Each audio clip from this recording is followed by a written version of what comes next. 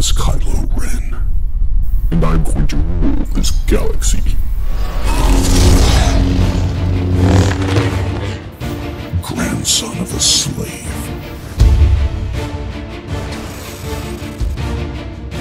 Heir to the Jedi.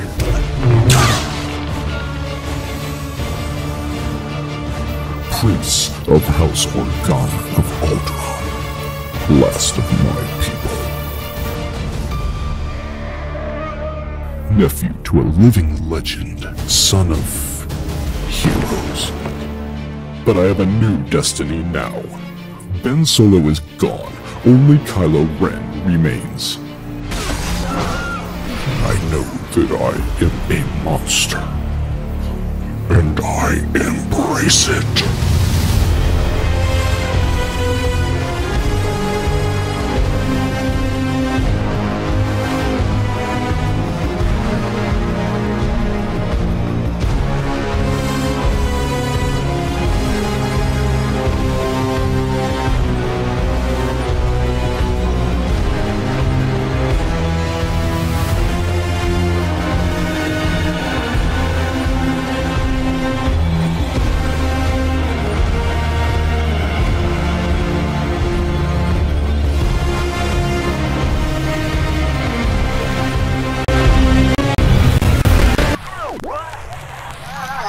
And Disney apparently didn't care about developing any of that awesome backstory and instead chose the most uninspired, tragic hero story, where they barely even attempt to explain the fundamental question of why these characters are who they are.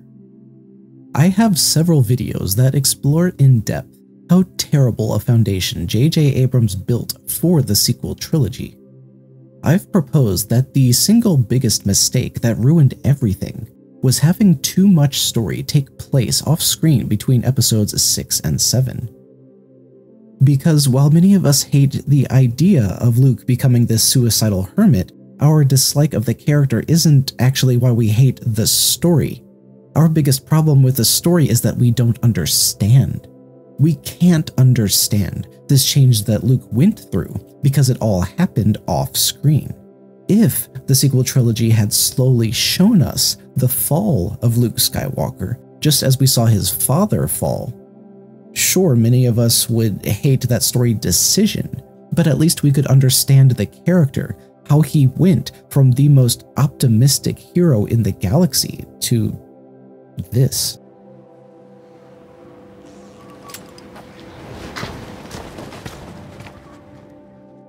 And that explanation applies to almost every aspect of the sequels.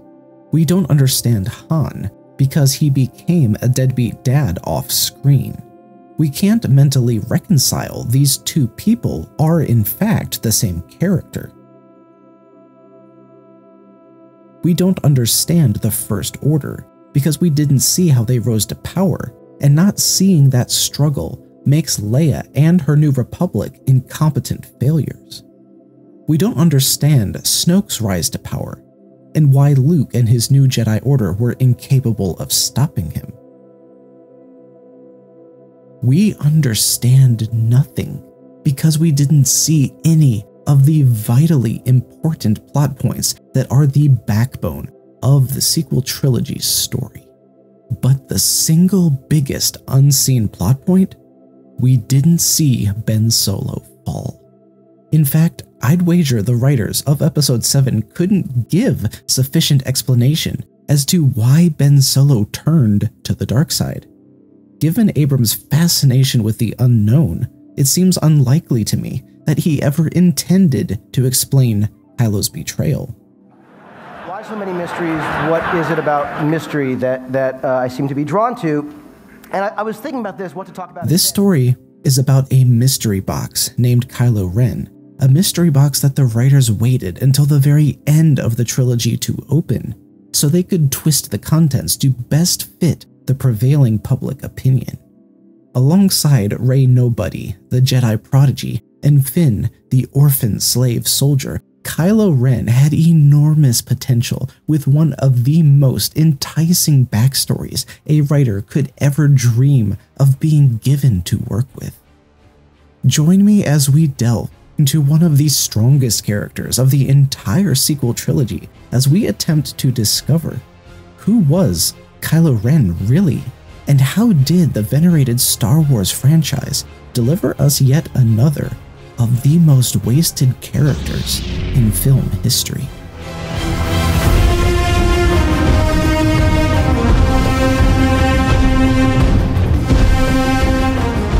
I know what I have to do, but I don't know if I have the strength to do it. Did you come back to say you forgive me? To save my soul? Hello everyone, Darth here, and welcome back to another overly analytical video essay.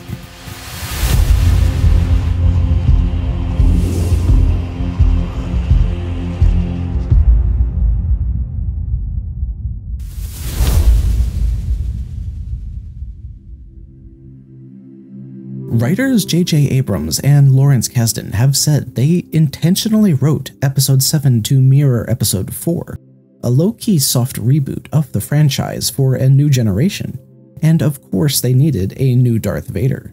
So they wrote another intimidating, cloaked, helmeted evil wizard with a memorable voice and cool magic powers. The problem is that these very experienced writers somehow never realized that Kylo Ren simply cannot be written the same way that Vader was written when the story first began. In Episode 4, it doesn't matter who Darth Vader is. It was written as a standalone film with a main villain that needed no explanation. We have a long-standing cultural history of wizards. The bad guys have their Saurumans and the good guys have their Merlins, and the audience needs no explanation because this is how magical fantasy has always been written. Vader is the bad dark wizard to the good white wizards Obi-Wan and Luke. Actually, one could cut out the mystical magic subplot and Vader easily disappears from the story, because the main story of the original Star Wars was always the Rebels versus the Empire, which was intermixed with Luke's classic coming-of-age story. However, Vader was introduced as the classical evil antagonist who didn't need a backstory because this was the first movie that laid the groundwork. Vader was able to be anonymous because the story had no precedent. The audience may have wanted to know more about Vader's backstory, about how he knew Luke's father, about why he murdered him, but that information wasn't necessary at all to understand this story. Fast forward 38 years when Kylo Ren is introduced as the new Darth Vader in the same mysterious fashion in which Vader had been introduced. Only now we find it is entirely impossible to view this character in the same story vacuum that existed when Episode 4 was written. Vader was a brand new character in a brand new cinematic universe that had no established backstory, themes, or precedents. When The Force Awakens introduces Kylo Ren, the Star Wars cinematic universe has had 6 main films, every one of which introduces world building and characters that must remain consistent for this new villain. The same rules of anonymity that were acceptable for Vader's introduction become examples of poor writing when copied over to Kylo Ren. The writers wanted to introduce a mysterious villain who would leave audience members yearning to learn more, but that is so incredibly difficult to do because I know where you come from before you called yourself Kylo Ren. This character was brand new and had absolutely no history to his name. This character is a legacy with decades of history that define his every action. That's a big part of his character, is like he is wrestling with the legacy of Darth Vader. And so that's where this conversation gets complicated, because Kylo's whole shit is resting on a foundation of that original story. And so we're not just talking about 2 completely analogous character arcs. Like, we're not just comparing Kylo, Darth Vader. We're comparing a character whose fundamental involvement in being one of the baddies is buttressed by the story of the other character we're discussing. And that's really interesting to me. That's why I'm so fascinated by this. With Luke, we saw how a Jedi can be tempted to turn to the dark side and how it's possible to overcome that temptation. We watched Luke grow from an awkward teenager to become a warrior filled with wisdom, compassion, and strength. Next, we jump back in time to watch Luke's father Anakin, and we see again how a Jedi can be tempted to turn to the dark side, only this time we see what happens when he takes the easy path and embraces evil. We watched Anakin begin as a plucky child living in slavery, watched as he grew to become a renowned Jedi, powerful and brave, watched as his pride and lust for power drove him to turn against those he loved most. These films were not true science fiction. They were written much more like soap operas, exploring the relationships and adventures of a single family. It's a family soap opera. I mean, ultimately. I mean, we call it space opera, but people don't realize it's actually a soap opera. And it's all about family problems and that kind. It's not about spaceships. The original trilogy is the story of Luke becoming a Jedi. The prequel trilogy is the story of Anakin becoming a Sith. The sequel trilogy is the story of Kylo Ren already being Kylo Ren.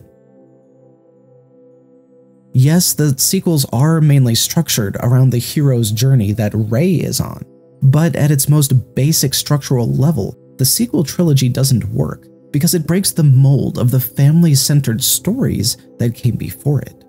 The writers tried to force Rey into the Skywalker lineage as a sloppy attempt at connecting this trilogy with its predecessors, but thematically it didn't work. It looked like Star Wars, sounded like Star Wars, and had the characters we remembered from Star Wars, but this trilogy just didn't feel the same as the others did. The further filmmakers take us into a long-running film series, the more effort needs to be taken to keep the work cohesive and the tone consistent, because every minute of screen time is building upon something that came before it. And Kylo will feel different to us, because everyone that came before led us to Ben. As audience members, we don't just see Kylo. We see Han, Leia, Luke, Chewie, the droids. We see a deeply layered history with years of cultural knowledge attached to these stories. Ben Solo is the culmination of every single one of these iconic heroes. We already knew what kind of man this boy would grow up to be. For the most part, a close-knit, loving, supporting family will raise a well-adjusted, loving, supportive kid. Kylo Ren grew up to be the exact opposite of what he was destined to be, and this film gives the audience no idea why. Writers Abrams and Kasdan took that explanation and shoved it deep into a mystery box, leaving the audience to forever speculate what happened to Ben Solo. For such accomplished writers, how could they make such a big mistake in utterly failing to flesh out arguably the single most important character in the entire sequel trilogy? Ironically, in trying to emulate the original film, the writers revealed a significant blind spot in their understanding of that story. They don't understand Darth Vader. There is an enormous difference between a pure villain that exists for no other reason than to be the evil antagonist, and more complex villains that can give alternative viewpoints, making the audience sit back in shock, considering the bad guys are also suffering and doing what they believe is the right thing. Now, I'd argue that most villains we see in Star Wars are of the moderately one-dimensional stereotype, someone not meant for anything other than being a secondary bad guy our heroes can kill in their quest to stop the big bad. The movies give us absolutely no clue as to why Maul or Grievous are so evil, because they were only meant to be short-term, surface-level characters. They never needed their personality or internal motivations explored in order for the story to make sense. From a story crafting perspective, we need almost no explanation for why Sidious is trying to turn Anakin to the dark side. Evil characters do evil things, that's just a given. This is the type of villain that Vader was originally written to be. He was a force of evil, meant to be killed off by our heroes and therefore needing very little character development.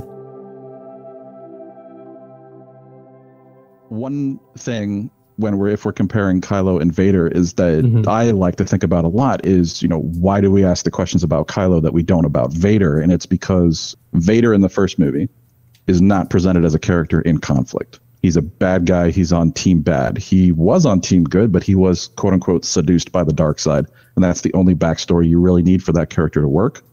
And there's never any question of him not being on team bad. He's the golem of the Emperor. Yeah. Until that third film. He is a faceless, emotionless bad dude. One of the experiences that I had in watching these movies was in the first movie. You walk in there and you go, and so Kylo shows up, and you're like, oh, so this is the new bad guy who's like cosplaying Vader. And then you have then we have the conflict of, oh, I'm feel the pull to the light, question in the back of your mind, why is he on team bad if he wants to be on team good? And then the whole time I'm thinking, okay, clearly this is the bad guy. This is the bad guy that we're going to redeem. And I'm thinking this very early on in the first movie. And then he kills Han. So I'm like, okay, maybe we aren't going to redeem this guy. Now that to me is the want and need that you had talked about, David, which is that he wants to be on the dark side for some reason that we don't know. So he feels that this is the thing that he needs to do. He needs to kill Han Solo to be solidly on the dark side. And so then we get to The Last Jedi, where, quoting Snoke, he is like, that ripped you apart. So this is the Zuko thing of he gets what he wants, but he's not happy with it. And and so I'm like, okay, maybe we are going to redeem this guy. And then you only to get to the end of Last Jedi where he's like, no, not only am I still on Team Bad, I am the leader of Team Bad. And at the walking out of The Last Jedi, I'm like, okay, I'm very interested because there's no way we're redeeming this guy because he's the number one bad guy and you can't redeem the number one bad guy. Palpatine cannot be redeemed. Vader can because he's underneath him, but Palpatine cannot. And with nobody above Kylo, until somehow Palpatine returns, there's no way for him to do that either. The writers made a grave mistake when attempting to recreate a Vader-esque character for a modern audience because Vader and Kylo are two different archetypes of villain. Vader is an emotionless killing machine meant to be feared and revered. Kylo is a lost boy throwing tantrums, crying, and begging his daddy for help. We see such a wide range of emotions from Kylo in his first film, and we have next to no context to explain to the audience why he's feeling what he's feeling. Because the writers treated him like Vader, not realizing that Vader didn't need that character development that would be mandatory for Kylo. For Kylo, I do think about him on the movie level, but I think about him much more on the trilogy level as a whole. The reason I say that is that if you look at Vader in A New Hope, that is a character that has to work in just that movie because they didn't know that they were going to do more than just that movie. Consider the prequels and the story of Anakin Skywalker's fall from the most famous and beloved galactic Jedi hero of all time. We needed so much exposition to cover his transition from chosen one to child murderer. We naturally understand evil people doing evil things. The audience needed no explanation as to how Palpatine could bring himself to so callously condemn Dooku to death. We intuitively understood why Sebulba sabotaged Anakin's pod racer.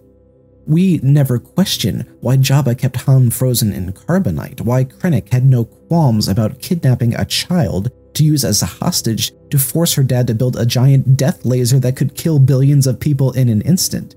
Evil is easy to recognize, and Anakin wasn't evil. He was obviously deeply troubled and needed tons of counseling and some good meds, but it was still very hard for audience members to see this troubled young man as someone evil. Humans as a species are generally very reluctant to accept change. We prefer to stereotype because identifying and cataloging help us understand the world around us. Anakin was presented to us as a precocious boy, fiercely brave, talented, and pure. Lucas had to carefully craft the next 2 films to bend our perception until we could accept the change as feeling natural. I will come back and free you, Mom. I promise.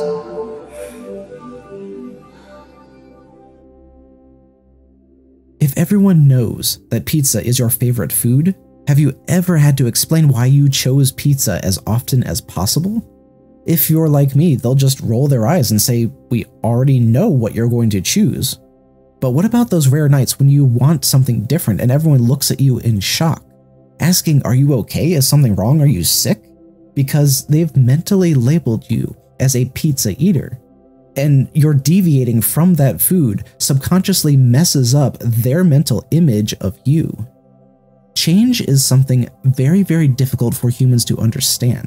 In fact, in his audiobook on effective communication skills, Dr. Kehoe teaches us that our brains are built to prevent us from changing, because maintaining that internal homeostasis is a natural defense mechanism that keeps us safe. In order for us to feel mentally balanced, we need consistency. We need to know who we are.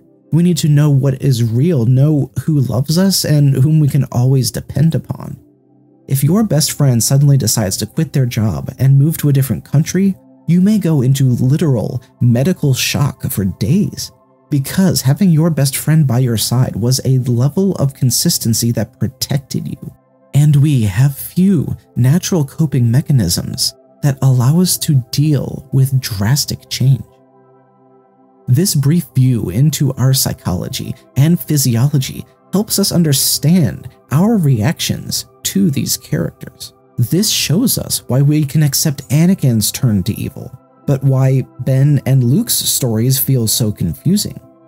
If a character substantially changes, and the audience needs to understand that change as part of the overall story, we need to be there every step of the way so we can understand that change. Consider Zuko, Crown Prince of the Fire Nation, possibly the best redemption arc ever written. The writers gave us hours of carefully crafted character development over 3 seasons that transformed Zuko from pure villain to tragic reluctant villain, to emotionally lost anti-hero, and finally to an outright hero. Meanwhile, the Star Wars Sequel Trilogy tried to have that same redemption story take place by only inferring the necessary character development. As a quick experiment, I've gathered some frequently cited scenes of Kylo that supposedly show his gradual transformation back to the light. Let's examine each and see what the actual text of the story shows. I'm being torn apart. I want to be free of this pain. I know what I have to do, but I don't know if I have the strength to do it. Will you help me? Yes, anything. Fans argue about the meaning of this scene, as he could either be asking for Han to save him and bring him home, or for Han to sacrifice himself so that Ben could stop living a tortured split life and fully embrace his dark side. It's left up to the audience to infer whether he's sad because he regrets what he did, or whether he's sad because he doesn't regret it at all. You called me a monster. You are a monster. Yes, I am. What does this scene actually show us? At this point, Kylo could either be depressed, saying that he knows he's a monster and wishing he could be saved, or he could be saying that he knows he's a monster and he's accepted that fate. There is nothing in the acting nor in the dialogue that definitively shows the audience what is actually going on inside Kylo's head.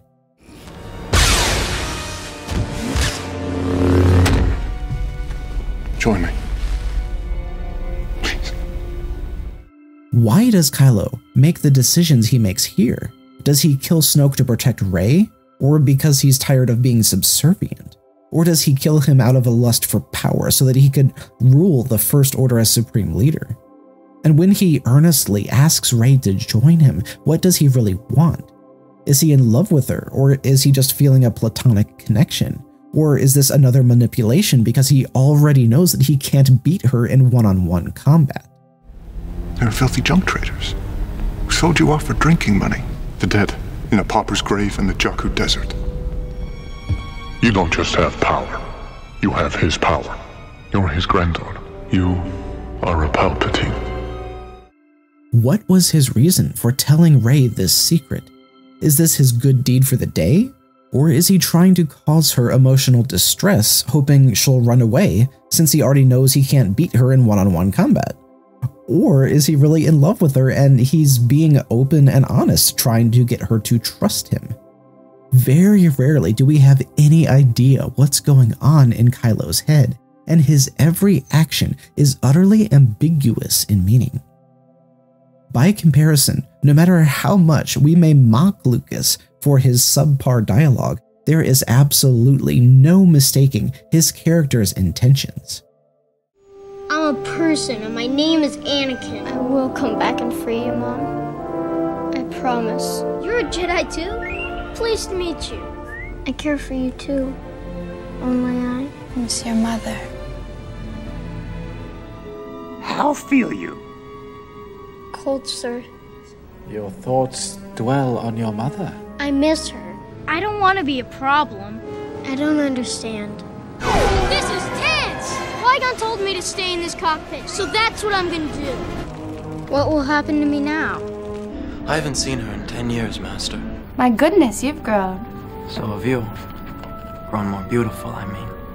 Protection is a job for local security, not Jedi. It's overkill, Master. Investigation is implied in our mandate. I've thought about her every day since we've parted, and she's forgotten me completely. I don't like just waiting here for something to happen to her. I don't sleep well anymore. Because of your mother? Just being around her again is intoxicating. I thought I already did. You're the closest thing I have to a father. I am truly thankful to be his apprentice. In some ways, a lot of ways. I'm really ahead of him. I'm ready for the trials. That must be frustrating. It's worse. He's overly critical. He never listens. Suddenly, I'm afraid. This is my first assignment on my own. I am too. You're exactly the way I remember you in my dreams. I agree with her. I think the Republic needs you. I'm glad that you chose to serve. I don't like sand. No. I shouldn't have done that. I'm sorry.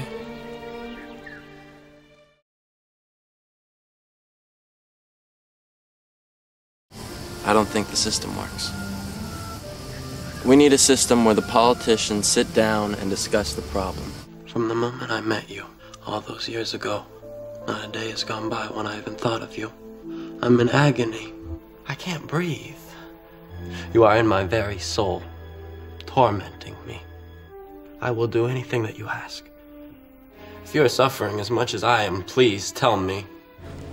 You are asking me to be rational. That is something I know I cannot do. Believe me, I wish that I could just wish away my feelings, but I can't.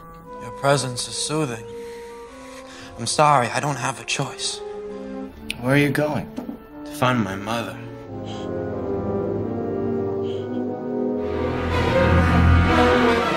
I will even learn to stop people from dying. I killed them all. They're dead. And not just the men, but the women and the children, too. I wasn't strong enough to save you, Mom. I won't fail again. But you heard Master Windu. He gave me strict orders to stay here. Not again. Obi-Wan's gonna kill me. There, put the ship down! I can't leave her! I'm taking it now! No, my powers have doubled since the last time we met, Count. I shouldn't have done that. It's not the Jedi way. The happiest moment of my life. You're so beautiful. No. No, it's because I'm so in love with you. I won't let this one become real. I won't let these visions come true, Master Yoda. How can you be on the Council and not be a Master? History of the Jedi, it's insulting. The Chancellor is not a bad man, Obi-Wan. He befriended me. He's watched out for me ever since I arrived here. You're asking me to do something against the Jedi Code. Against the Republic. Against a mentor and a friend. That's what's out of place here. Is it possible to learn this power?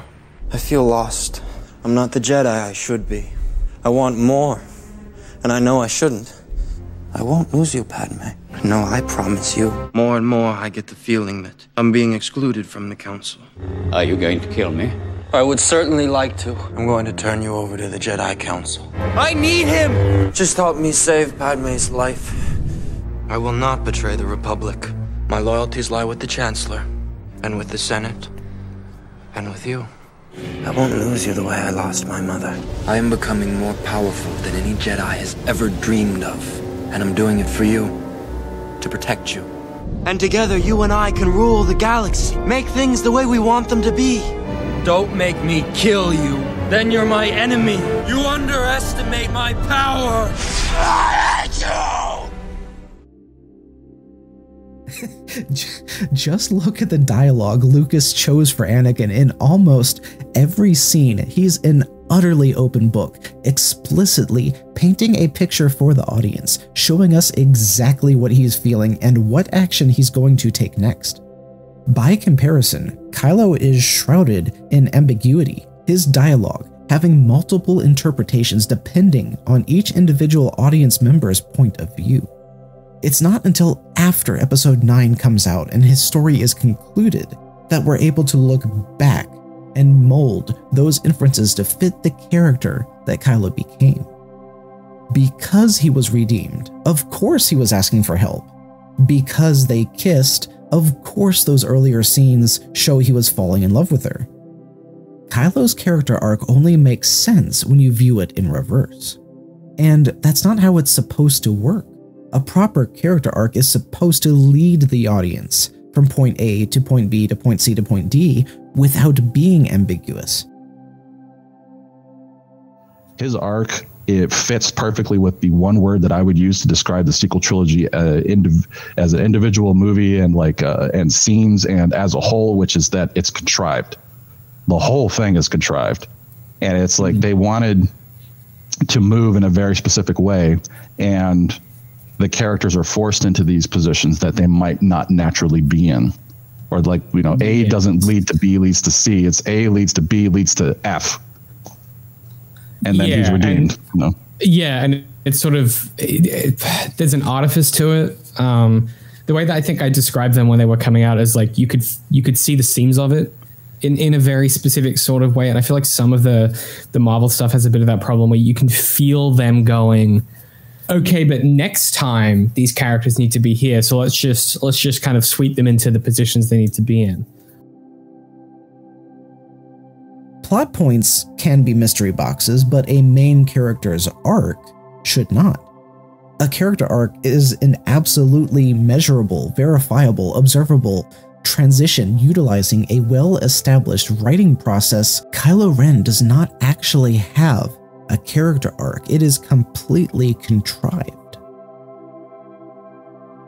The story infers his character has changed, but if they had ended the story with Kylo dying here and Rey defeating Palpatine on her own, all of these other scenes would still have fit. Now he's outright admitting he's a monster. Now he's not in love with Rey, he was just manipulating her.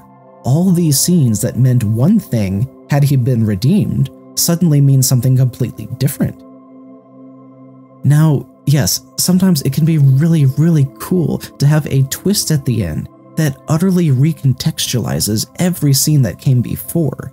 But for the most part, we expect character arcs to be linear, relatable, observable, understandable.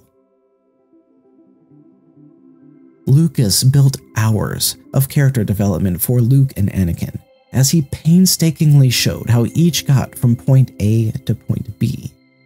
We saw Anakin's journey because we needed to in order to understand. Lucas could have written the prequels to all take place a couple of years before Anakin turned to the dark side, but then we wouldn't have seen his childhood in slavery, wouldn't have seen his mother die, wouldn't have seen how much sense his transformation actually made. Once we take a step back and see how little character development Kylo actually undergoes, I would argue that the sequel trilogy is not about Kylo Ren being redeemed. If we stop inferring and observe what the text definitively shows us, Kylo Ren's entire observable, verifiable character arc occurs in the last portion of the last film of the trilogy. He goes from trying to kill Rey to being willing to die for her, all because he had an imaginary conversation with his dead dad. Reverse roles, and now he's coming at her. And kind of forgetting that he was there to recruit her. And he's like, he just gets really into the sword fight. Yeah, he just gets really into it. And like, now I'm going to kill you. And it's Leia, his mother, that intervenes and prevents him from killing her, which allows her to stab him. And it's, I mean, you talk about, oh, this moment of realization of somebody caring about me. Your own mom sells you out to save this girl. Jesus Christ. Yeah.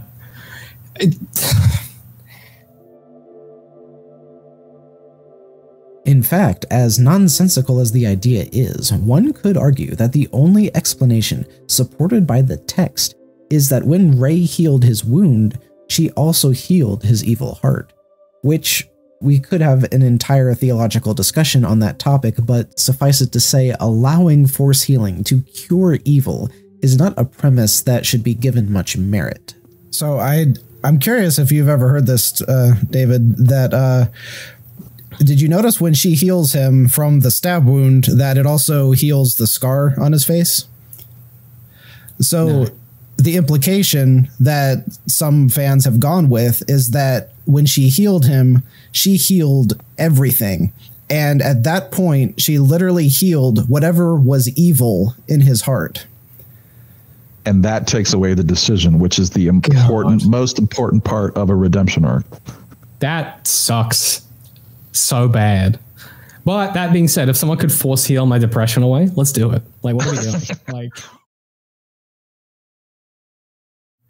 I would say that that interpretation of her healing his soul with the or if you want to call it that, with that action fits perfectly with what they were doing with Kylo's character, in that nothing was his fault. That, you have that's the part of the arc, or the two parts, the two pivotal moments of a fallen redemption arc that is missing from Kylo, is that he does not have the decision to go to the dark side, and he does not have the decision to go back to the light. It is his heart was turned by Snoke, quote unquote, and then you have the misunderstanding with Luke, which makes him like go crazy and kill everybody. Now, like, you could say, like, that the moment of decision is when he's kills Harrison Ford, but that's too late in my opinion. Like, for Anakin, the moment of decision is he's faced with a breaking point decision in Return of the Sith, or no, it's Revenge of the Sith, where you've infected me, David, but like where he's got to choose between saving Palpatine and potentially losing Padme, he thinks. Mm-hmm. So he makes a decision. I'm going to be on Team Bad in order to save Padme. He does it for sympathetic reasons, or he does the wrong thing for the right reasons, etc. And then he makes a decision to like save Luke. So there's a decision on both ends, and Kylo doesn't really have that on either end, which is part of the reason why I think like his arc doesn't quite work. The original trilogy covers Luke's rise, the prequels cover Anakin's fall, and the sequels cover Kylo's redemption. That outline could have led to something beautiful, but too much about Kylo's mindset is locked up in JJ's beloved mystery box. Kylo has no raison d'etre except what the audience infers.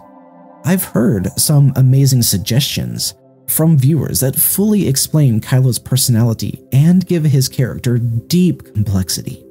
The problem is that the films themselves treat Kylo as a mystery box not to be opened until the end of the trilogy. I think there's a potential in the Kylo Ren character in what we get. They could have written a character who doesn't know what his deal is and he's trying to work it out. But instead what it comes across as is the writers not knowing what his deal is. And I think there's a really important, like, there's an important distinction. One is how we perceive the character. The other is how the character is constructed on page. Darth Vader is a guy who we ask the question, why would he ever be on Team Good? Whereas Kylo Ren is a guy where we ask the question, why is he still on Team Bad? And so they're kind of like oppositional in their introduction of like where they fit into the moral universe of Star Wars. Just to clarify that a little bit, for Vader, that is not a question until maybe the third movie. Correct. It is a question for him, but probably not until the third movie. Not a question at all in the first movie. Kylo is written as if he's a character embodiment of Schrodinger's cat. The text hints that he's in turmoil, torn between good and evil, but the story refuses to definitively state which way Kylo is leaning. Kylo acts torn when confronting his father, then after killing him appears to be completely at ease with his actions. Every time his father is brought up, Kylo appears neither bothered nor ashamed. Snoke's dialogue says that Kylo's spirit has been split, when in reality, Kylo appears perfectly centered and fairly rational in every scene since his father's murder. Kylo appears hesitant to kill his mother, indicating he's not fully evil, but after she's killed in front of him, all he feels is anger at being told to turn around and fly home. Cover you at this distance. Return to the fleet. Episode 8 ends with Kylo completely losing all composure and embracing his rage. Episode 9 begins with him appearing completely calm and in control of his emotions. Then he suddenly cares about his mom dying, even though he was recently contemplating murdering her. Kylo embraces the dark side in episode 7, embraces it further in episode 8, and is completely consumed by it in episode 9, until the writers decide to redeem him, as the film artlessly tries to shoehorn in some semblance of a last-minute character arc. People take the moments of confusion that Kylo experiences and say those moments represent the beginnings of his redemption. Admitting he's a monster is not the same as trying to no longer be one. Deciding not to kill his mother is not the start of his path back to the light.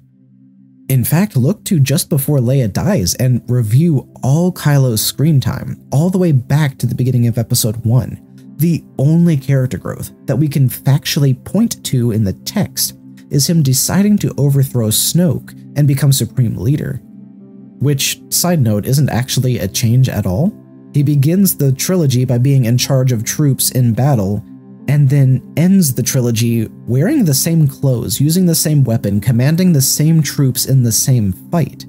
There is arguably no discernible difference in his personality, leadership style, dark side abilities, or personal relationships between when he was just Kylo Ren and when he becomes Supreme Leader.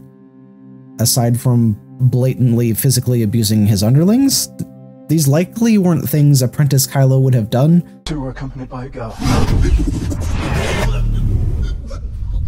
But I'm also not sure if I could argue that these actions show character growth, as they feel too random to be intentionally placed as part of an intentional character arc. Instead, he kills his boss, and then is a baddie, so we don't feel particularly bad about it. And then like takes over the Empire. Like it's a structural move, and I mean in the universe, it's a structural change for him instead of a personal change for him. And I think the film thinks it's a personal change, but it really isn't. Like he is the same dude as Supreme Emperor or Supreme Leader as he was as the underling. He just doesn't have any boss anymore. Like he's still a whingy teenager or whatever. This trilogy isn't really about growth or redemption. Kylo Ren starts episode 7 the same way he starts episode 8, the same way he starts episode 9. He is the bad guy in charge of the bad guy army and is calm and confident and powerful. Now, as I said before, I think that the writers' misinterpretation of Vader's character is a big contributor to Kylo being written so poorly. In the original films, Vader's redemption arc suffers from the exact same ambiguity problem as Kylo's. If we briefly take off our nostalgic rose-colored glasses, Vader's actions also have multiple meanings depending on the audience's interpretation. This boy is the offspring of Anakin Skywalker. How is that possible? He could destroy us. He's just a boy. If he could be turned, he would become a powerful ally. He will join us or die.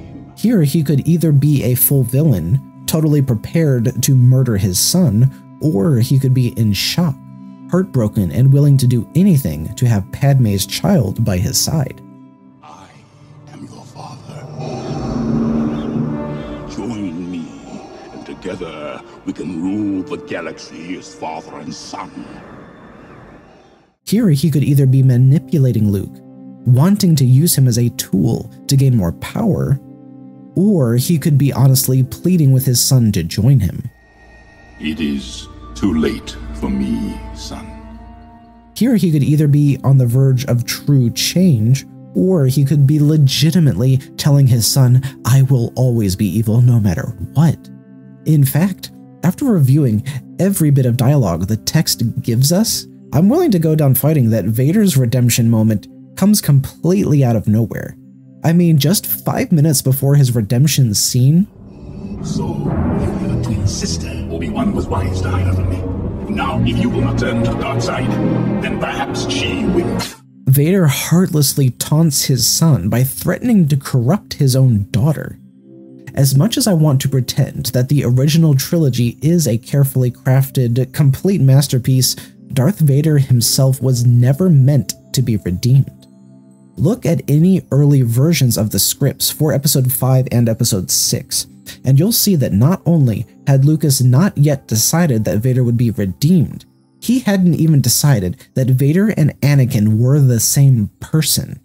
So when I got down to the second film, I had to make a decision about whether I was really going to go through with this thing of him being his father, and finally decided that. This is why, if you view the movies in chronological order, you'll likely be confused by Vader's lack of emotion. You'll see how much he loved Padmé, and then see that same person not react whatsoever to the knowledge that his children have survived. In fact, we see no verifiable emotional response from Vader at all until almost the end of Episode 6.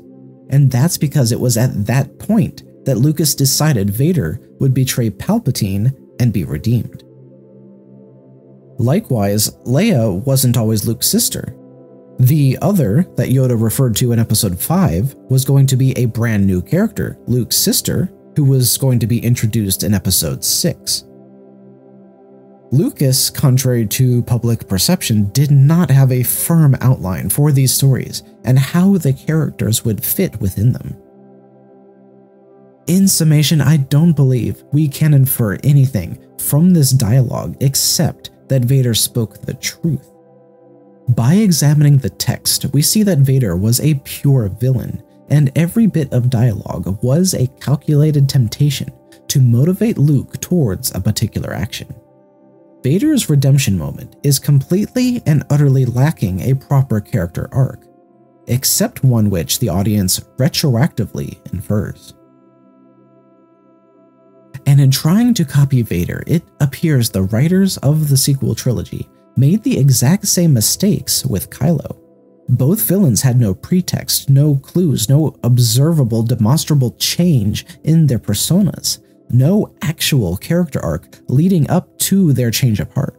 Both these characters were written very, very badly.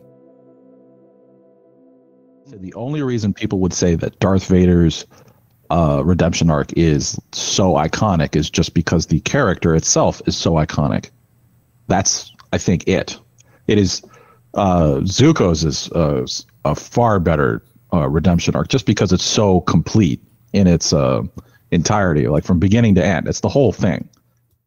I was just going to say something that I really appreciated was Rye throwing out the word atonement, because at some point I have long planned to do a video that was entitled Redemption Isn't Real, because it always bugged the stew out of me that people talked about these redemption arcs.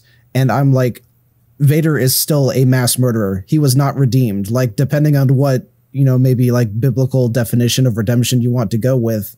But then when you start using the word atonement, and I was like, that's what I'm thinking about now. Cause like there's such a significant difference in saying that Vader changed and he decided I'm not going to be a bad guy anymore, but that does not mean he is redeemed. Like redemption signifies atonement, I think, in a whole lot of people's minds, and it shouldn't. It maybe we should have like a different word for redemption arc, because it's not like people think it means atonement arc, but it doesn't. It's like, and I loved your description where you were saying that he has to have that act of atonement that comes after the redemption.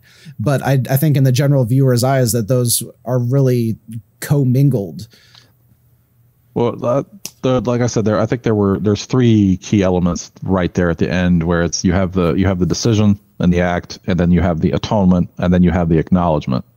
The acknowledgement by somebody on Team Good to go, hey, you're not a bad guy anymore. Even though you might still be a terrible, terrible person. And that brings in one of the most interesting things that I've ever read about redemption or characters, etc., is that you think about Anakin killing the younglings, right? Or all the time. I think about it all the time. Yeah. It's a great scene. Or like my understanding of that is like I wasn't paying too much attention at the time. But my understanding of that was that a lot of people were really not fans of Anakin killing the younglings, and it is to me like a huge turn for that character. And if you look at his fall arc in that movie, he goes way over to the dark side way too quickly. I think it would have been a little bit better if like the clones had done that and he was just there going like, oh, that's regrettable. But instead of like Master Skywalker, what are we gonna do? And then like he like lights the sword. So it's the question of and then you think about Kylo massacring the village in the very first scene that we meet him in, is when does a character become irredeemable? And the answer to that question I thought that I found that I thought was really interesting was that a character becomes irredeemable when the audience no longer wants them to be redeemed.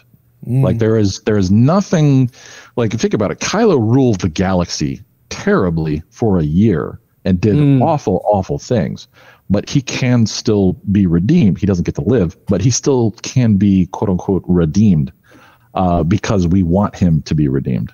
Maybe he's not totally comfortable with being on Team Bad, but he no longer feels worthy of being on Team Good.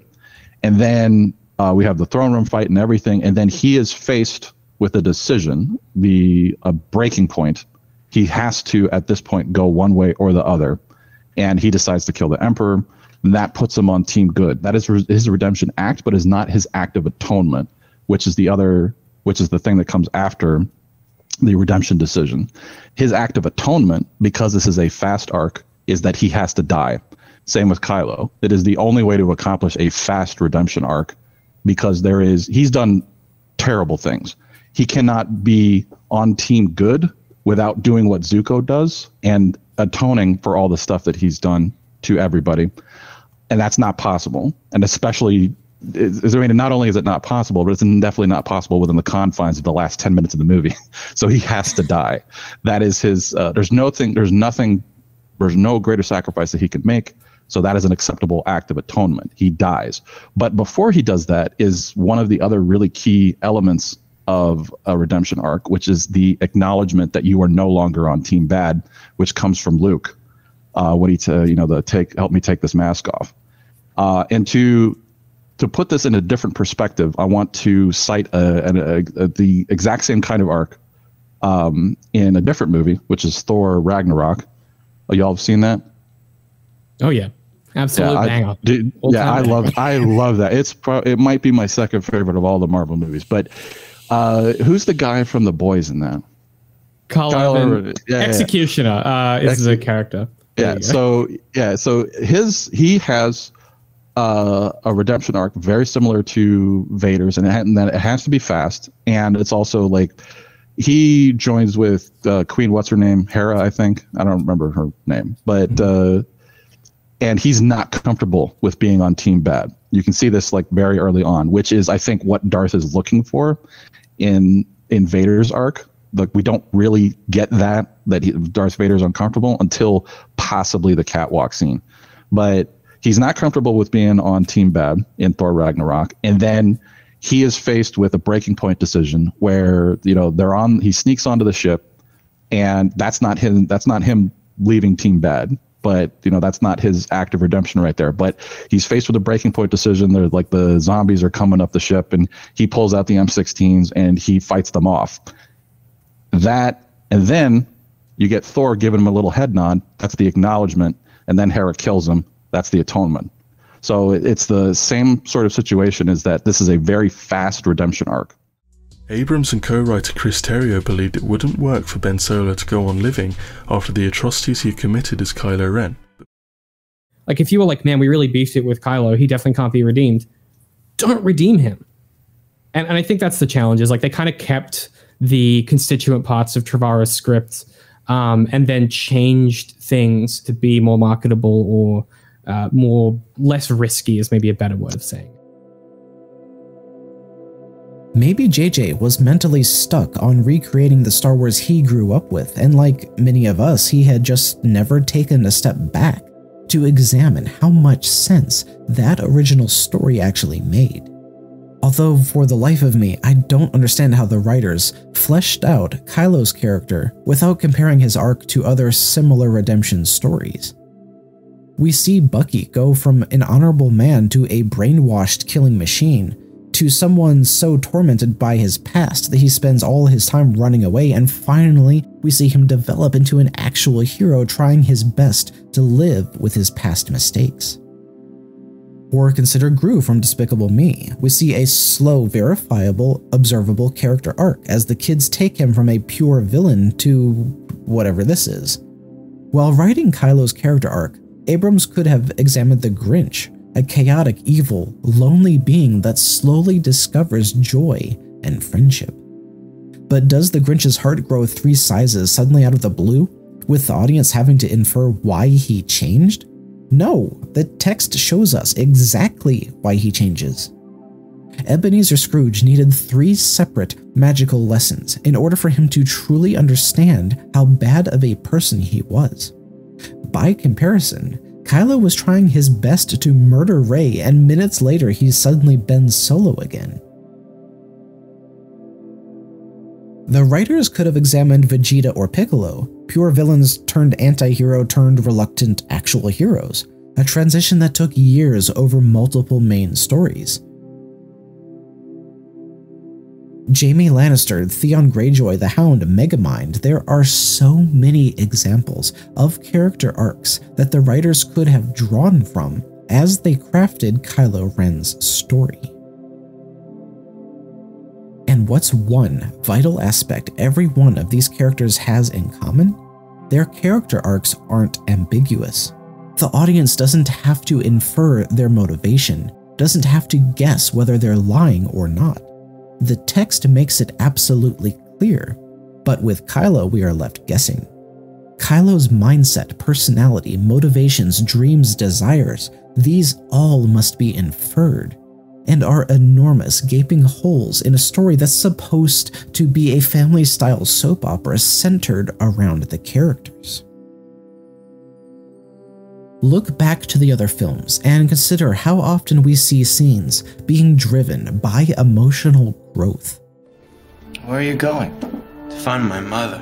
I wasn't strong enough to save you, Mom. I won't fail again.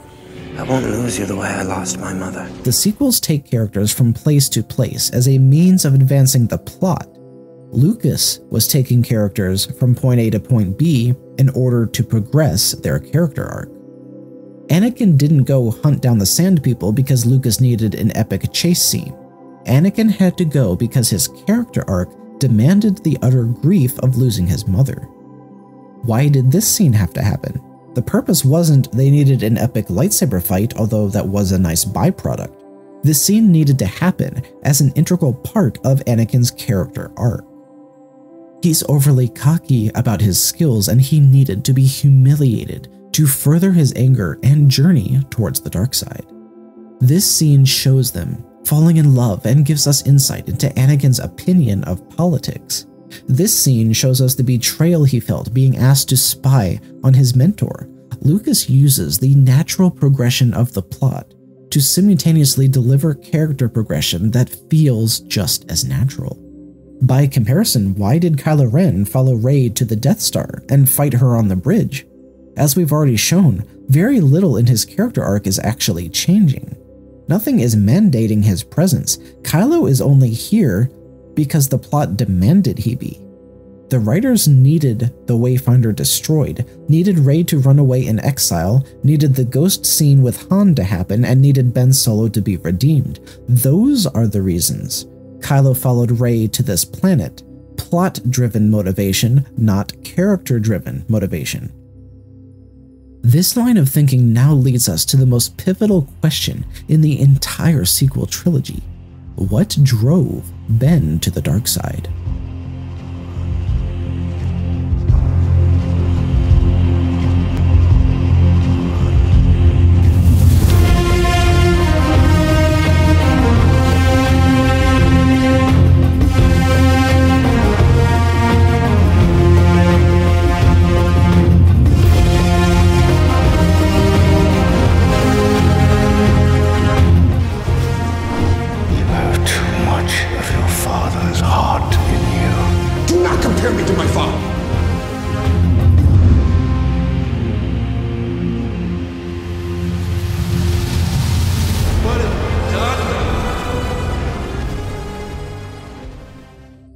What drove Ben Solo to the dark side? Everything starts here. If Ben doesn't turn, Luke doesn't leave. If Luke doesn't leave, the First Order doesn't rise, which the opening crawl explicitly states. If Snoke doesn't gain power, the New Jedi Order continues to grow, and Leia is never ousted from the New Republic, giving her more time to unify the New Galactic Senate. The entire spine of this story is built upon this single transgression, the foundation of the entire sequel trilogy and of every story that will follow after is Ben's fall to the dark side. And why did he turn? Examine the story we actually see on screen, and we can only guess at the meaning behind his actions. In trying to figure out Kylo's motivation for actions he took off-screen, I am convinced that the writers never truly slowed down enough to properly write the spine for this character to decide what motivates him for good or bad. Maybe the problem really was the writers too closely copying Vader's introduction, not realizing that the two villains are nowhere near interchangeable. Maybe the problem was the corporate suits not giving them enough time to write, so they put off fleshing out anything they knew they couldn't fit into the movie proper. Whatever the reason, the result is clear.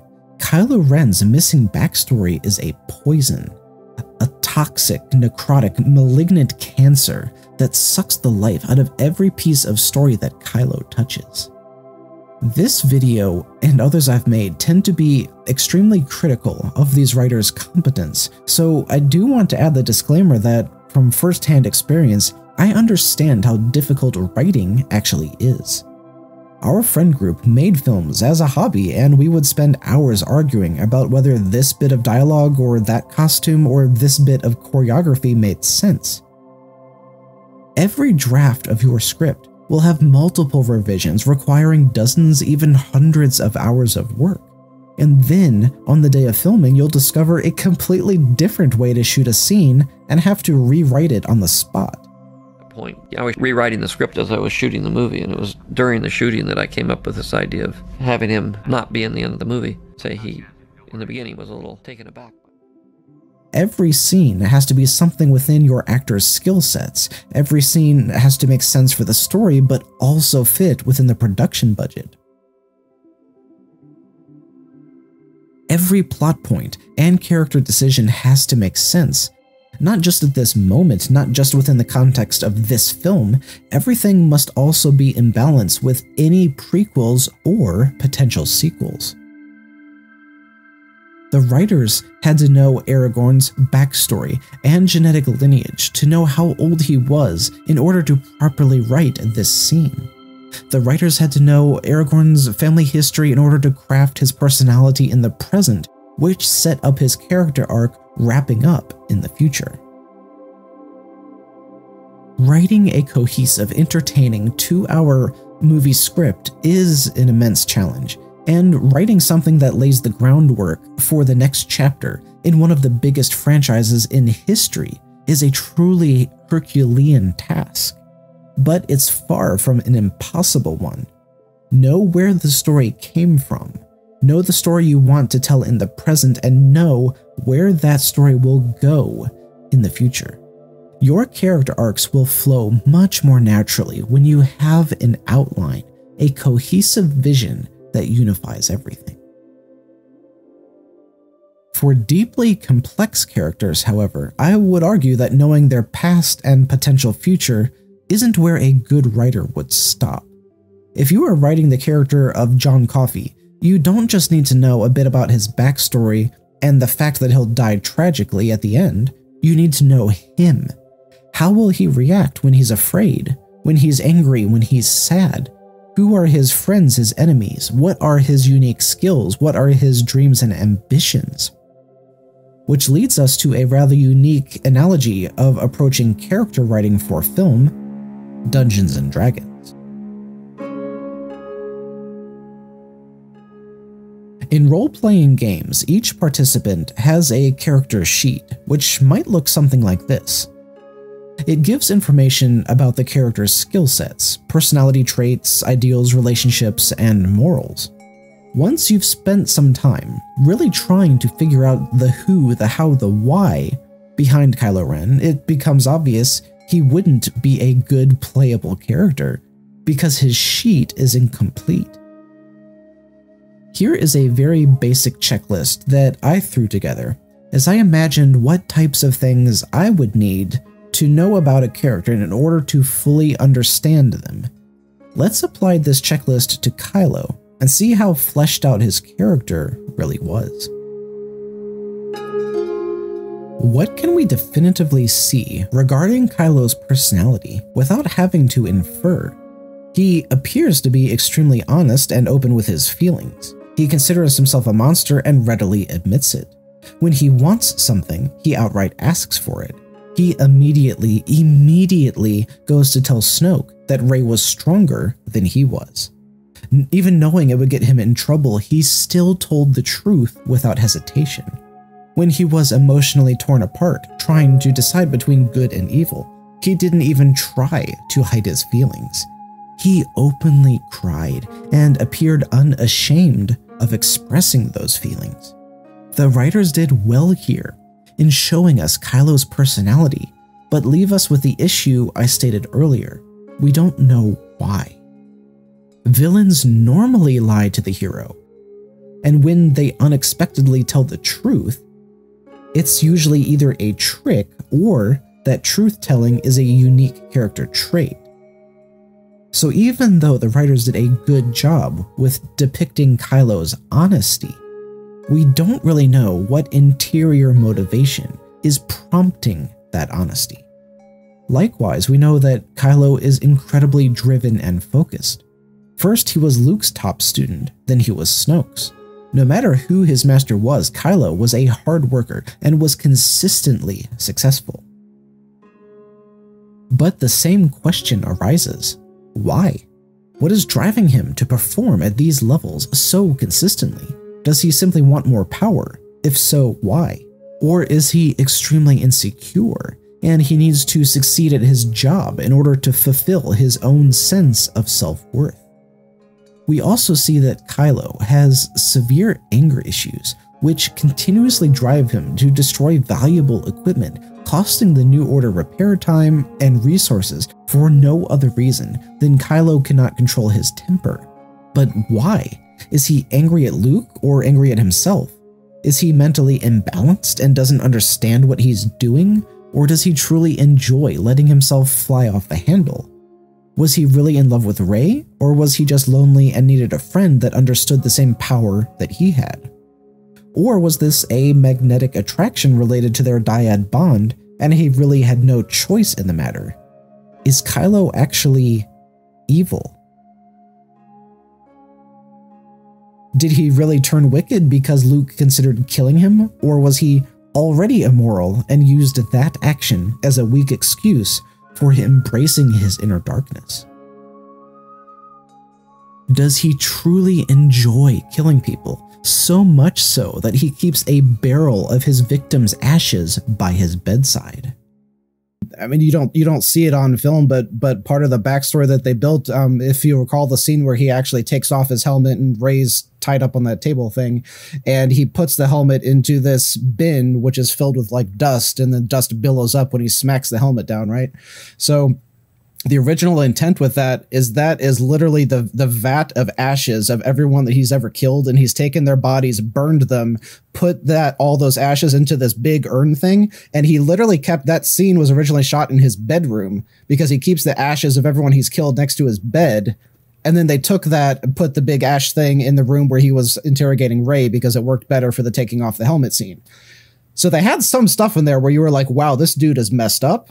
But they didn't want to go that far, whether Disney wouldn't let them or whatever. So that's like, well, you know, just to chime in there, like the not letting him go that far. He's introduced murdering a village full of people. Fair. That is his introduction scene. Fair.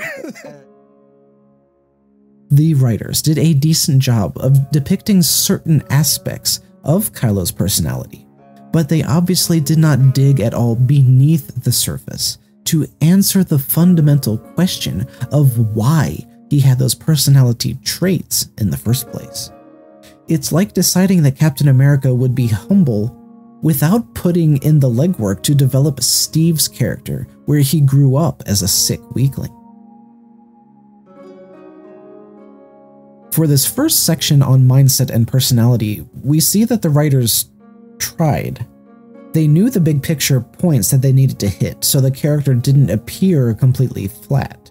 But they didn't know how to delve deeper, to truly make Kylo three-dimensional, so his actions resonate as believable to the audience.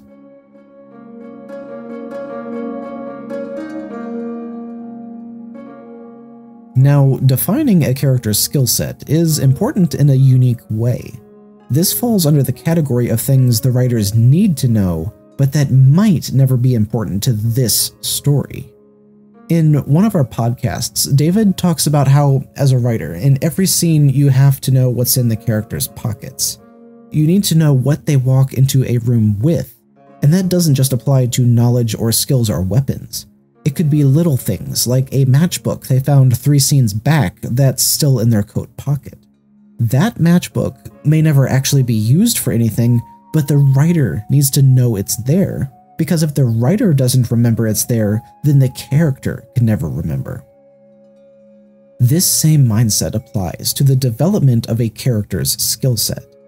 As a writer, you need to figure out what skills your character is born with, has already learned, or will learn before the story is over. If you don't mindfully approach this section of the character structuring process, you end up with 2D characters like Rey, whose skill set constantly appears to develop out of nowhere. Did JJ know ahead of time that Rey was a great pilot? Or was she a great pilot because he wrote a scene that required her to know how to fly? Did JJ have planned ahead of time that Rey could speak Shriwook? Or was the skill thrown in for the sake of a quick joke? Did Ryan consider how desert-dwelling Rey would know how to swim? Or was she able to swim because he built a scene that demanded she know how? Was Finn a secret genius that understood how both Starkiller Base and hyperspace tracking worked? Or did he have those skill sets because that's what the scenes demanded? Was Rey always a mechanical genius who could build a working spaceship from decades-old garbage? Or did she not become so skilled a mechanic until this scene demanded that skill set. Or what about Finn's introduction? His skill set should have included everything that he needed in order to be prepared for the brutality of this battle. Yet the scene required that that skill set not actually come into play until later. No matter where you look in the sequel trilogy, you'll inevitably see characters suddenly acquiring skills they didn't previously have, as the writers craft the story around basic plot points and mold the characters as needed. Even Han Solo isn't immune to the writer's sins, as he suddenly develops the Peter tingle so he can shoot people he can't even see. So what about Kylo? Well, for the most part, I think they did a decent job with planning out his skill set. He's got basic Jedi powers, like moving objects, and has extended that ability to be able to stop objects from moving.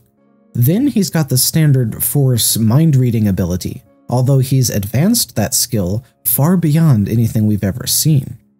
Then we see he has the power of Force sleep, making someone fall unconscious with the wave of his hand, which we could infer as being an extension of Force persuasion.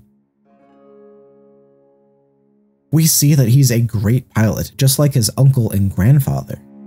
So that tracks logically, even without having any precedent set forth in the text. And lastly, he's got a basic foundation of lightsaber training under his belt. I say basic because, yeah, he was injured, but still, he almost lost his entire right arm to Finn, and nearly lost half his brain to Rey. This guy trained with Luke Skywalker himself, and yet still was struck by two different people who had never even held a lightsaber before.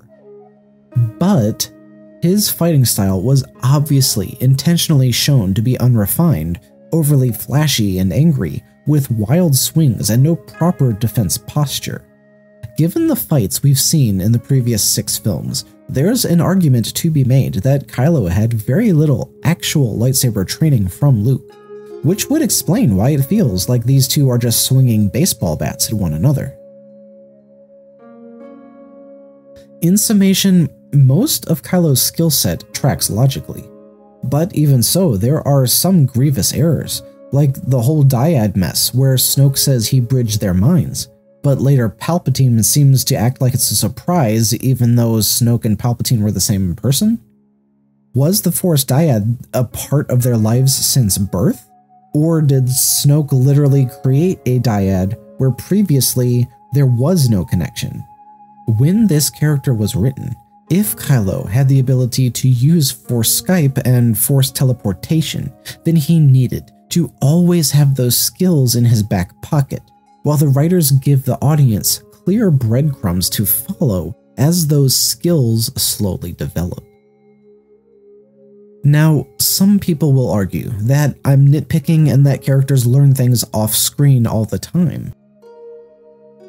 However, Luke learning how to move physical objects via the Force and learning that skill off-screen between films is entirely different from Rey and Kylo learning how to transport physical objects across the galaxy. The heck with trying to harvest little Yodel's blood to try to duplicate his power, the First Order should be dropping everything, trying to figure out how to harness the power of whatever a dyad is. Imagine being able to talk to someone clearly, no matter where in the galaxy they were, not needing any technology, not having to worry about distance or signal jammers. Imagine being able to transport physical objects across the galaxy in an instant with zero expense and zero equipment. If they could develop Snoke's technique of bridging minds, they could connect Kylo with any Force-sensitive person in the Resistance, have Kylo steal their wallet and know exactly where they're hiding. Kylo could bridge his mind with Luke, drop off a thermal detonator and kill him from literally light years away. He could find every Force-sensitive member of the banking clan and steal their credits straight out of their hands. The ability to transmit physical matter instantaneously is a power unrivaled, and the implications to the Star Wars universe are easily as groundbreaking as the previously introduced lightspeed ramming. Each of these ideas muddies previously established canon. If Jedi can heal, why not heal Qui-Gon or Shmi? Why not lightspeed ram the 2 Death Stars? Why not give every single Jedi a shared Force dyad connection? So the entire Order is one giant hive mind, able to communicate across the galaxy telepathically and transmit equipment, resources, weapons, clothing, or food to each other instantaneously. I am utterly convinced that when these characters were written, the concept of Force dyad not once entered the conversation. And for an ability so profoundly world-altering, it needed much more development than I'm guessing it was given. I believe part of the issue with having properly developed skill sets is that the people in charge were convinced that each film needed amazing new Force powers in order to keep the audience entertained. Hence Episode 7 giving us Force Time Freeze, Advanced Force Mind Reading, and Force Sleepy Time, with Episode 8 showing Kylo and Rey suddenly able to Force Skype and Luke's new ability, Force Projection, both of which are quickly followed by Force Levitation, Force Healing, Force Life Drain, and Force Teleportation. This makes 9 new Force abilities that were introduced in the sequel trilogy. Now, this initially sounds like I'm saying the number of new abilities is the problem, and it is, but not for the immediately obvious reasons. The total number is a bit debatable, but I count 15 different Force powers that were introduced in the original trilogy, with a handful more introduced in the prequels. Episode 4 gave us Force Choke, Force Vision, Force Persuasion, Force Random Sound Generator, and Force Voice Ghost. Episode 5 gave us Full Force Ghost, Force Pull, Force Jump, Force Visions, Corporal Manifestations, Force Throw, Tutaminis, Force Telekinesis, and Force Comms Chat, while Episode 6 gave us Mind Reading and Force Lightning. Episode 1 gave us Force Speed and Prophecy. Episode 2 gave us more advanced Force Telekinesis stuff, followed by Force Reflect Lightning. And finally, Episode 3 gave us Force YOLO and Force Scream, or whatever this is. The point I'm trying to make is that by the time the sequels roll around, there are dozens of different Force powers, some with multiple variations. Like, this is probably based off telekinesis, and this is probably based off of Force Persuasion, where he's convincing her mind that she's so tired she immediately falls into a deep sleep. Now again, I'm not saying it's the number of new Force abilities introduced in the sequels that is the problem, but each new ability needs to build on the ones that came before it. Not only do the writers need to know the history of previously established Force powers, but they also need to figure out how their new powers will fit into the lore, and also fit with how the audience understands the Force to work. The old Force powers are nowhere near perfect, and the introduction of new abilities will probably always cause some issues. For instance, if Force users can move this fast, then why is this the only time in any film we ever see anyone do so? If they can use Force Persuasion so easily, why can't they just walk into any enemy base and use Persuasion on anyone who tries to stop them? If the Force warns them of danger, why does it sometimes not work? The unfortunate truth is that Force abilities have never been consistent. This has always been a subtle, rarely noticed problem in Star Wars. But it really became obvious with Kylo, where the writers seem to have employed the use of a D20 to determine whether or not Kylo will remember he has a particular Force ability. For instance, Kylo is incredibly skilled at mind reading, able to pull very specific images out of people's heads, and yet he kills the man who had the map instead of reading his mind to find out where it was. Because this scene didn't call for mind reading. This scene called for Force Freeze. It wasn't until a later scene that the plot demanded that Kylo use his mind-reading skills. And what about this fight with both Finn and Rey in the woods? Kylo is literally about to die, and yet utterly forgets that he has the ability to make her unable to move, or make her fall asleep with a wave of his hand. In fact, Kylo never again remembers that he has these skills. He is fighting for his life, outnumbered against well-trained warriors twice. Once without even having a weapon, since his blaster somehow vanished between killing this guard and meeting the Knights of Ren. Outnumbered, literally outgunned, and yet he never freezes anyone, never makes anyone fall asleep. Now, I have had some fans try to argue that what I'm describing isn't an oversight, but an intentional piece of the story. They say that Rey is now too strong for Kylo to use these abilities on her as he was once able to. And I would be perfectly fine with that explanation. That actually fits well with the lore in the Bane books. However, we never see him try, fail, and realize she's now too strong, that she's learned how to protect herself against Force attacks. This explanation that fans give is sound and well-reasoned, but also entirely extrapolated and not at all supported by the text.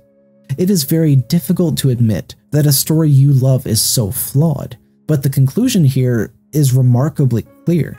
The writers forgot what was in Kylo's pockets. They introduced a unique skill in Act 1, and by Act 3, they had forgotten it existed. Now, to be fair, it's not just the writers of the sequel trilogy that struggle with blending intriguing plot with believable character development. Writers are constantly trying to get themselves out of a corner they've written themselves into when they introduced something new or overly powerful. In the Harry Potter series, every single fight would have ended instantly had the bad guys just used Avada Kedavra. It's a spell that kills immediately and can't be blocked unless you've got main protagonist plot armor.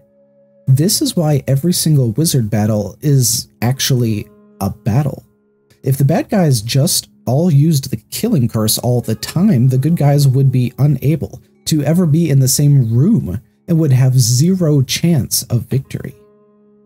At the end of The Matrix 1, we see that Neo can literally rewrite the code of existence to make the all-powerful agents explode. In The Matrix 2, because of some unnamed upgrades, he's suddenly no longer all-powerful. Because Neo couldn't maintain this level of power, or nothing in The Matrix would be a threat to him. Aragorn had an army that literally couldn't ever be defeated. It would have been so easy for them to push on and wipe out Mordor before Aragorn released them from their curse. After all, he had promised them freedom if they fought for him, not just won a single battle. It seems to be an almost unavoidable part of the writing process that when you introduce a new powerful skill, that skill must quickly be handicapped or forgotten about in order for the playing field to be even enough to be interesting. So while it is understandable that the writers had to ignore Kylo's earlier display of force powers in order to make his later battles challenging, it's also a sign of poor planning to create an overpowered skill set that the writers don't understand how to properly utilize. Defining a character's skill set is an integral part of the writing process, important not just for developing the character's arc, but as a necessary component of each plot point. To know what your character is capable of doing in each scene, you need to know what your character is capable of doing.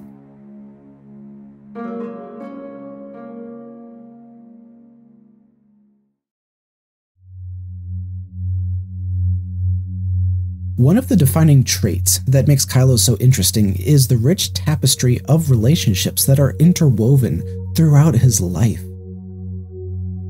As a child, he was loved and nurtured by his parents, his uncle and Jedi Master, his fellow Padawan students, Chewie, Lando, and probably dozens of rebel heroes all loved him. As a young man, he formed entirely different, far more caustic relationships with Snoke, Hux, Phasma, Finn, and the Knights of Ren.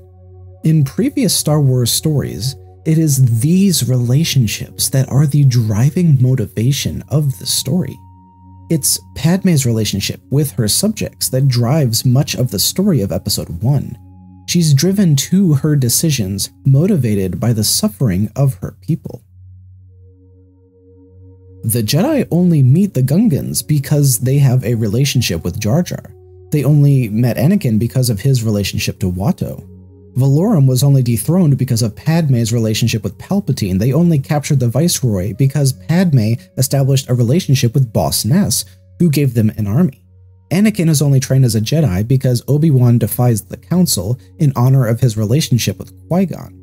Anakin is assigned as Padmé's guard both because of their previous relationship and because Palpatine wanted them to develop a romantic relationship. Anakin's angry because of his relationship with his master. He's driven further to the dark side because of his relationship with his mother, which inexplicably strengthens his relationship with Padmé. Obi identified the Kaminoans because of his relationship with Dex. He found Kamino because of Yoda. Dooku tries to recruit Obi-Wan because of their shared relationship with Qui-Gon. Obi was rescued because of his relationship with Padmé. Anakin's loss to Dooku is fueled by his anger over being unable to protect Padmé.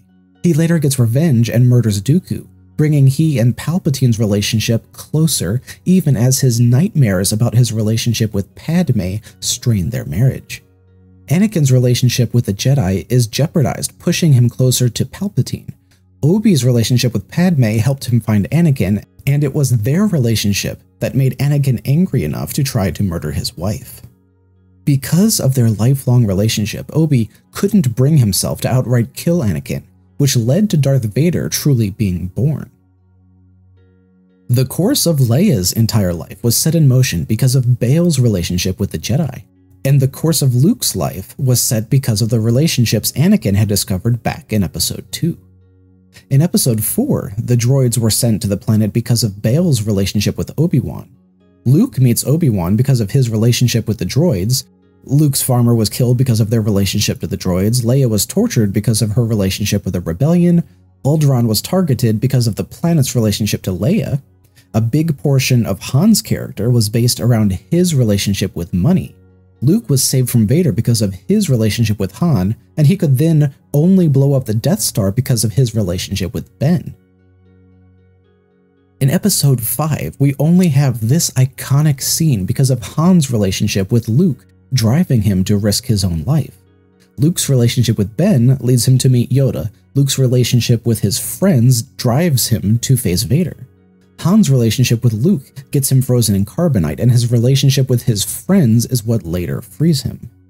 Luke's lifelong lack of a relationship with his father drives his grief in this scene, and in the next, his relationship with Leia is what saves his life. The first third of Episode 6 is a relationship-driven story of rescuing a friend. Luke's relationship with Yoda drives him back to Dagobah, and his relationship with his father drives him directly into his enemy's clutches. This story is all about relationships. Because Lucas intentionally wrote Star Wars like a soap opera, the relationships drive the story.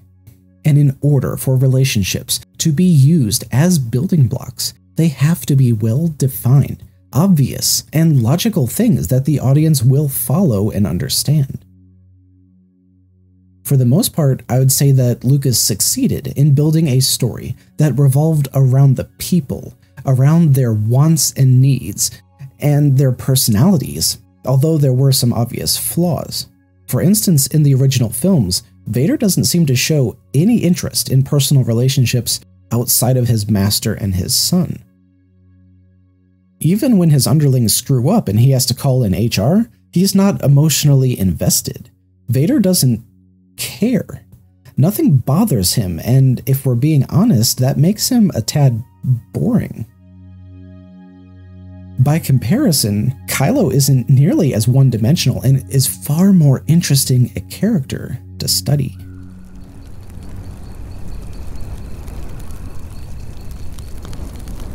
But like one of the things that you said was a giant gaping hole of a question. What does Kylo think of Darth Vader?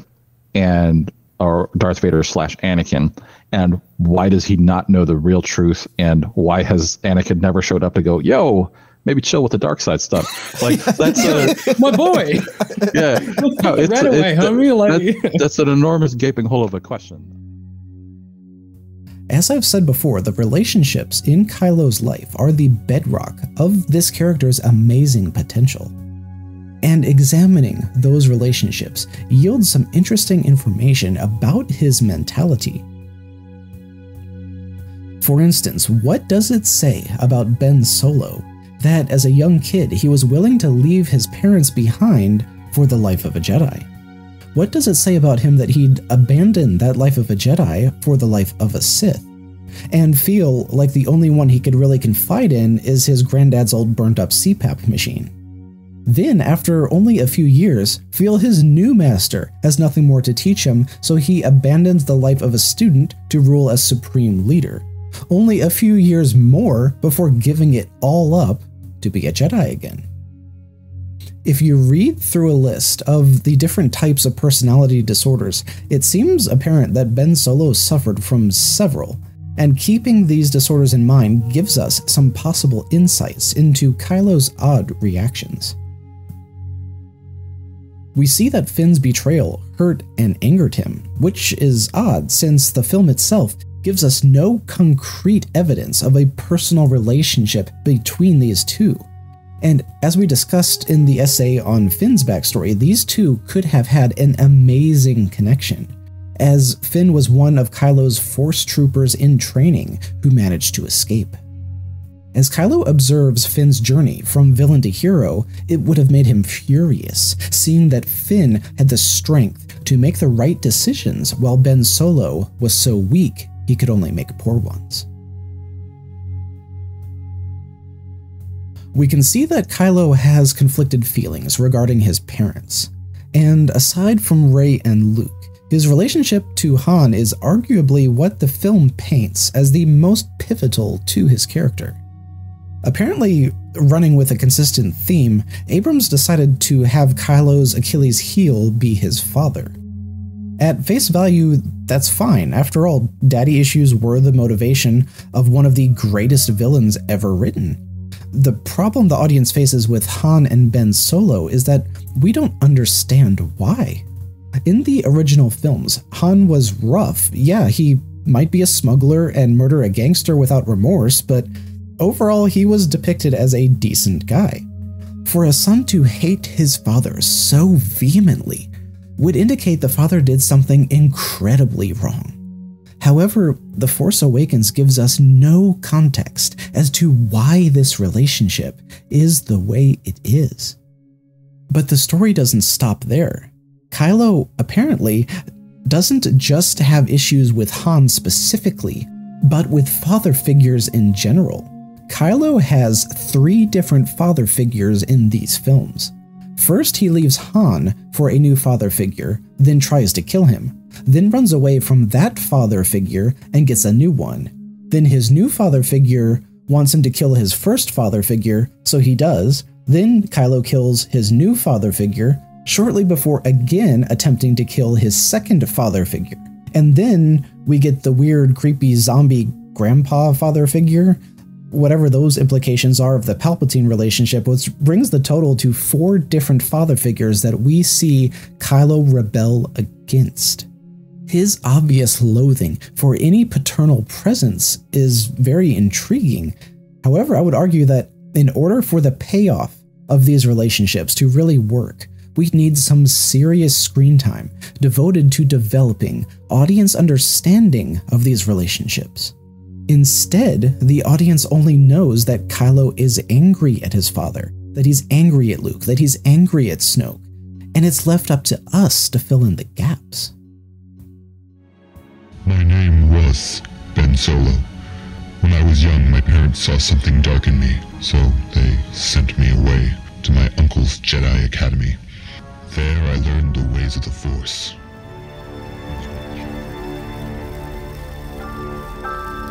Ben? Rey? Conspired against me, and my family left me on this planet with this man I don't know. Oh, but trust him, he's your uncle. and it was all my mother's idea. They come and visit me occasionally when they're afraid of me. All I know about my family is that I'm not good enough. I will always be in the shadow of the great Luke Skywalker. I come from a line of great Jedi, and I can't even come close. I'm not allowed.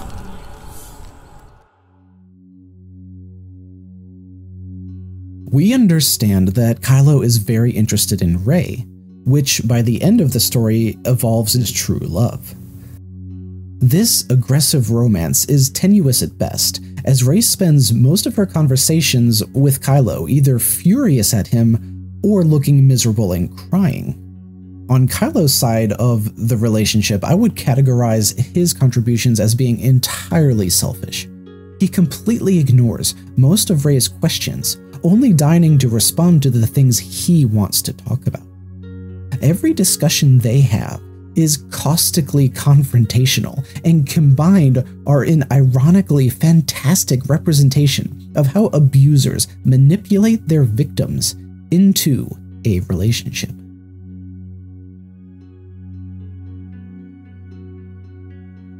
We see that Kylo and Hux have a weird rivalry, sometimes working together amicably, sometimes gloating at the other's failure, and eventually developing into open hostility.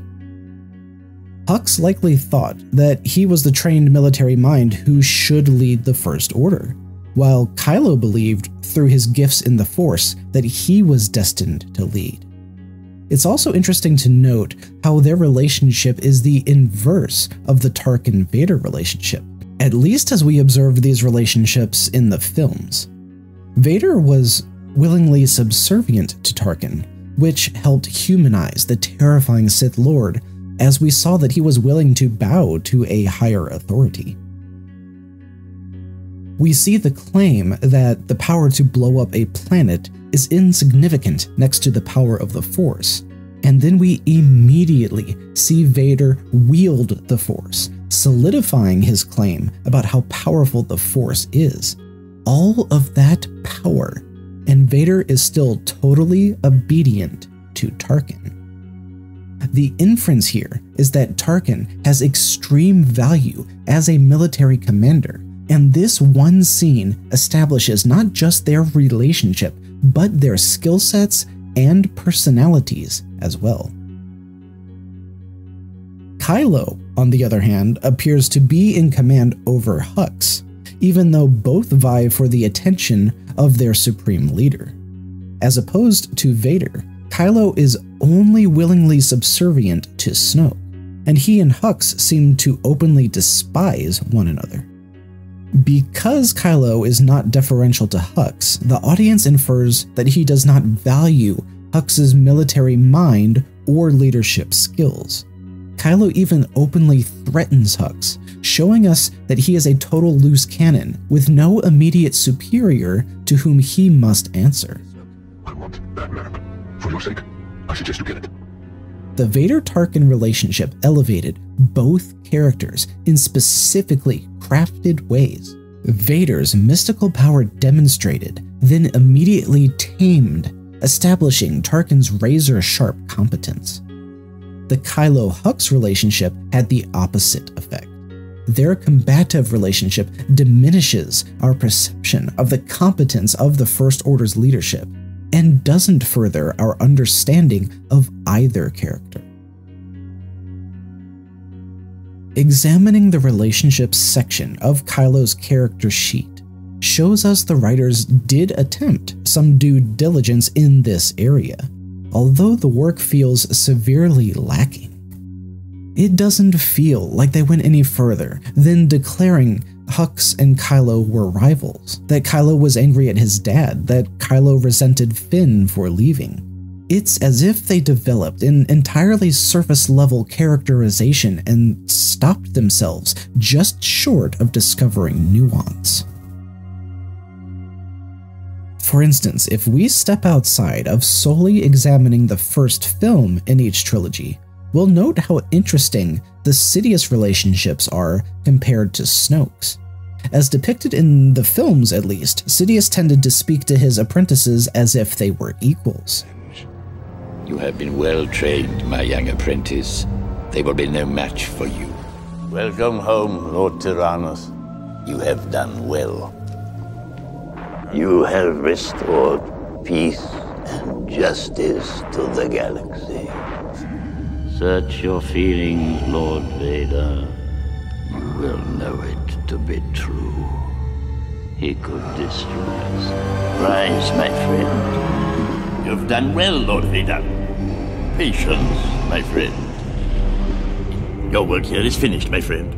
By contrast, Snoke was constantly demeaning, outright emotionally and physically abusive towards his underlings. Scavenger resisted you.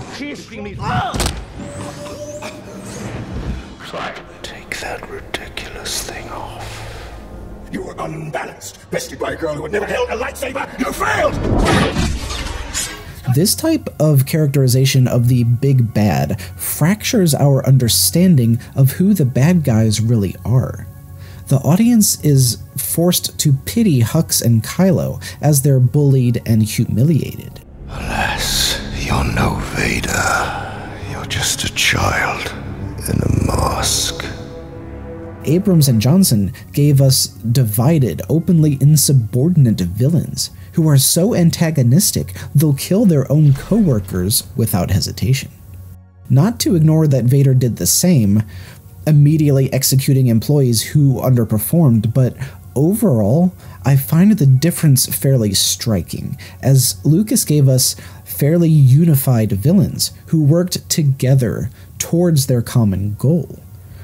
Now, one bit of nuance that I believe the sequel trilogy writers accidentally stumbled upon was the unintentional comparison of Anakin and Kylo. When Abrams wrote The Force Awakens, he seemed to obviously be working off the originals, and quite possibly ignoring the prequels. So when he helped write Kylo Ren, he was trying to replicate Vader, not Anakin. Hilariously ironic when you realize Kylo acts like Anakin, not Vader. Vader is practically emotionless, a literal embodiment of him being more machine than man. And as I stated earlier, that lack of emotion does make a villain less interesting. When Vader finally confronts and kills his own master, he's utterly emotionless and doesn't say a thing. By contrast, when confronting Luke, Kylo is seething with barely containable rage. I believe the difference in the portrayal of these two villains is that we are seeing Kylo being emotionally portrayed as Anakin, even though JJ was intending to emulate Vader. The slew of rash decisions and emotion-driven based thinking makes Kylo a perfect recreation of teenage Anakin, one who had yet to be tamed by being defeated by stronger opponents. Now, the writers did some good work with parts of Kylo Ren's character creation. There's just enough there for the audience to feel connected to him, to feel like he's a real person with whom they can relate. However, for the most part, I think I would describe the relationships in Kylo's life as being mostly superficial. The writers didn't delve deeply enough, and some wonderful opportunities were lost. However, in my mind, the bigger issue when discussing the topic of relationships is that the sequels don't truly fit within the same genre as the original films. If Lucas' 6 Star Wars films were soap operas in a sci-fi fantasy wrapper, the sequels were action sci-fi films in a nostalgia-fueled what executives think Star Wars is wrapper. Lore Santeca introduces us to Kylo Ren and to Poe Dameron. Poe introduces us to Finn, who leads us to Rey, who has BB-8, who accidentally leads them to Han, who leads them to Maz, which leads them to find Leia and the Resistance, which leads them to rescue Rey, which leads them to Kylo, which leads them back to R2, which leads them to Luke. On the surface, the formula is there. The writers did seem to craft this story as Lucas did, where the relationships drive the story. Where the sequels failed was in the foundation of those relationships. Is Lor San Tekka a Jedi, a monk? How does he know where Luke is? Why does he want to give that info to the Resistance? Finn's entire personality is defined by the First Order, but how? Why is he having a panic attack in one battle and suddenly fine the next, only to be terrified again a few scenes later? Why is he scared of the machine that he's a part of? Or the relationship Maz has to Luke, also a mystery box. What does Kylo Ren want? What kind of relationship does he have with Vader's ghost? What is R2's relationship with Rey so that he only woke up when she arrived?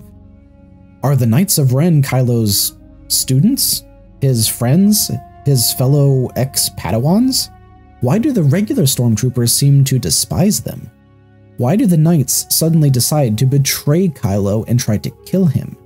Why does Rey fall in love with Kylo now, when in the last film she was calling him a monster and he was nothing but manipulative and abusive towards her?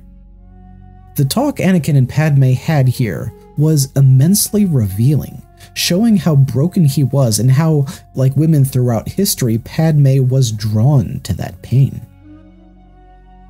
This scene absolutely should never be cut from the story, as it serves such a vital purpose in his character arc. By comparison, consider this talk between Han and Leia. Based on what they are saying to each other, it would appear that this is the very first time that they've spoken to each other about losing their son. This should have been one of the most important scenes in the film, as two iconic characters tried to repair a decade of pain and separation. But this scene leads nowhere, unless that talk was what convinced Han to confront Ben. In that case, this talk with Leia directly caused Han's death. The relationships in the previous films felt far more natural, developed with purpose, that purpose being character growth. Were I writing Kylo's character sheet, I would also want to be sure to include his romantic inclinations. Even before deciding whether or not he and Rey end up together, I'd want to figure out what his mental state is regarding relationships in general.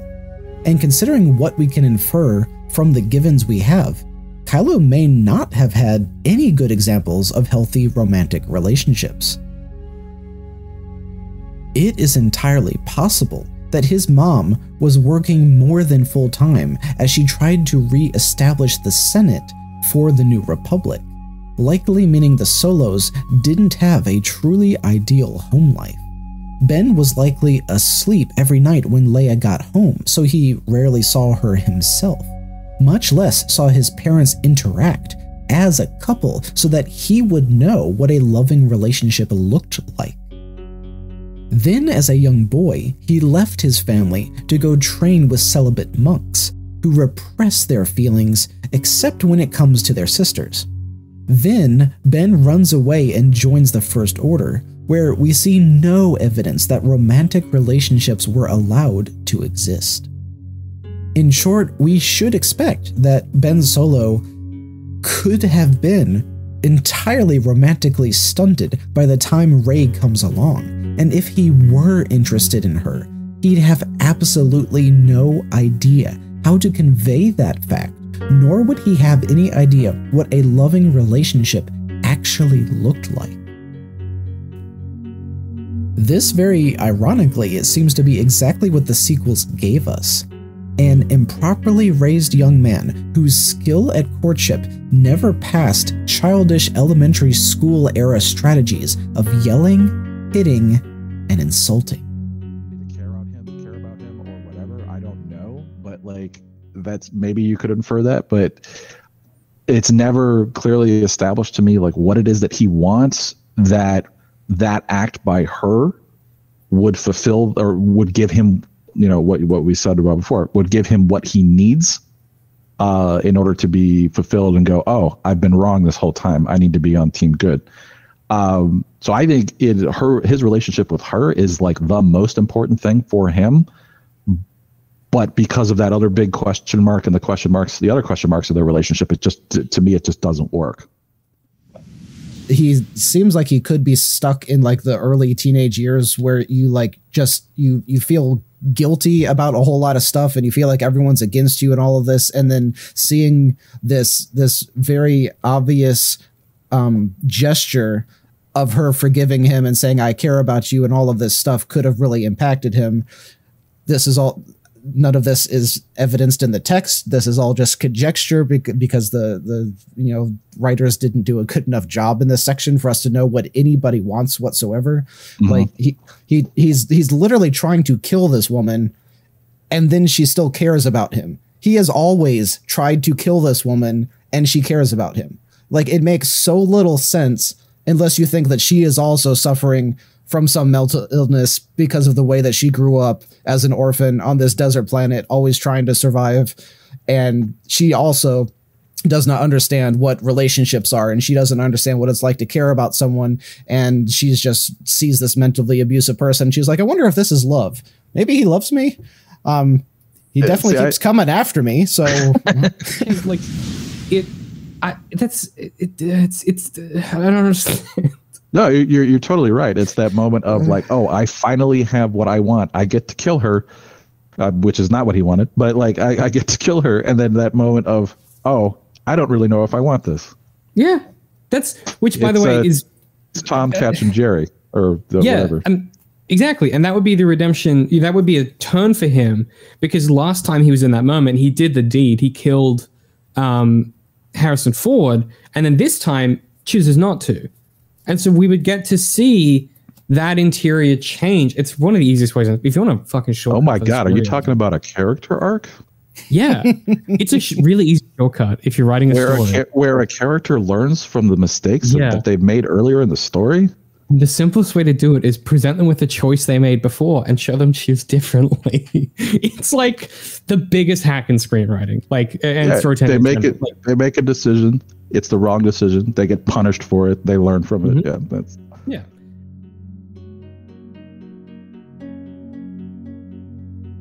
Relationships are the lifeblood of the Star Wars franchise.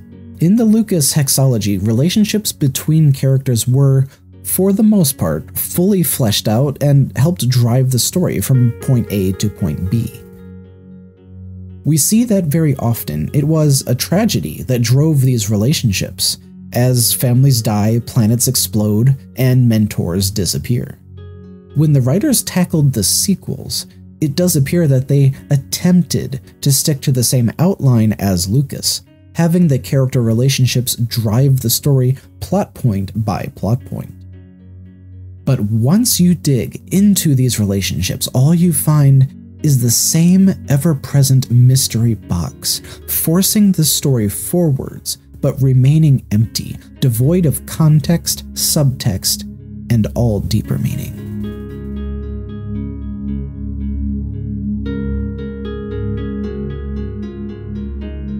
The goals and dreams of your main characters are inexorably tied to the overall success of the plot. Luke doesn't turn himself over to the Empire as a trick, attempting to put himself in a position to be able to kill the Emperor. He's putting himself in danger, risking his own life to try to save the father he's never known. Han dreams of wealth and freedom, Leia dreams of peace. Rey dreams of finding her parents. Finn's goal is to get as far away from the First Order as he can. Snoke wants to kill Luke and utterly destroy the Jedi Order. We don't know a lot about why these characters have these goals, but at least we roughly know what motivates them. But what about Kylo? The story of The Force Awakens gives us nothing to explain exactly what Kylo wants. As memorable as this speech is, Kylo could either be asking for help coming back to the light, or for help in fully embracing the dark. For this piece of his character sheet, again, it feels like the writers only did the bare minimum. They wrote that his goals were to find Luke Skywalker and wipe out the Resistance, but the audience has no insight beyond those surface-level facts. Does he really want to be evil, or does he feel he has no choice? What really is driving him? Kylo Ren was written like a bad piece of fight choreography, where the opponents aren't really trying to hit each other, where there's no story being told by the fight, where it's all flash and no substance. We know definitively why Prince Zuko is the way he is, and we know definitively why and how his life was transformed. Every step of the way, we know what he wants.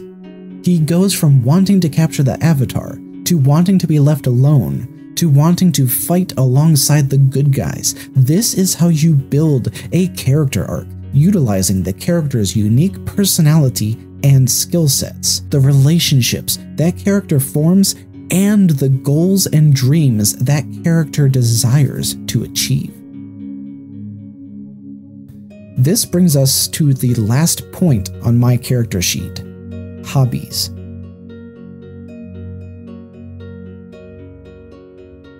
Now, I'm sure many people would consider this category the epitome of unnecessary overthinking, but the ironic bit is that overthinking is what allows writers to mold a character into a fully fleshed out 3D person. Peter Parker is a nerd, which is supported not only in the dialogue, but also in the toys he has scattered around his room. We know that he goes dumpster diving and loves retro tech, and this is all unnecessary to the story. We don't need to know that he loves Legos and sci-fi and building his own computers, but in the back of our minds, knowing these things makes him feel more real. Having hobbies makes him relatable. This is why Lucas wrote some of these seemingly unnecessary scenes for Luke. Playing with the T-16 shows us where he dreams of being one day. He talks about going out with his friends to Tashi Station. There was a deleted scene actually showing Luke excitedly talking with Biggs about the war. Or later, Luke talks about his hobby of flying around murdering innocent womp rats. JJ did some similar character building with Rey, as we see a bit of what poor orphans might consider hobbies: growing plants, making dolls, playing make-believe. But for Kylo, we have nearly no information about who he is, what he's thinking, what he enjoys, or what he desires. Just as Vader before him, Kylo was written to be little more than a villain for the good guys to fight, defeat, and leave as floating space debris, refuse that no longer serves a purpose. This concludes my amateur exercise at assembling the basic building blocks of a character, something writers refer to as a character sheet. Using this list to analyze Kylo gives us some fantastic insight as to exactly why certain scenes felt amazing, while others fell completely flat. Which brings us to my favorite part in getting to do these analyses.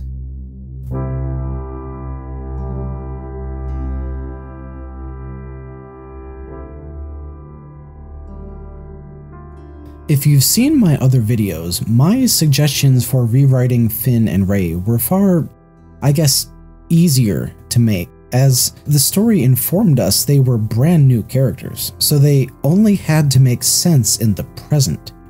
They didn't have decades of familial backstory that had to tie into their present.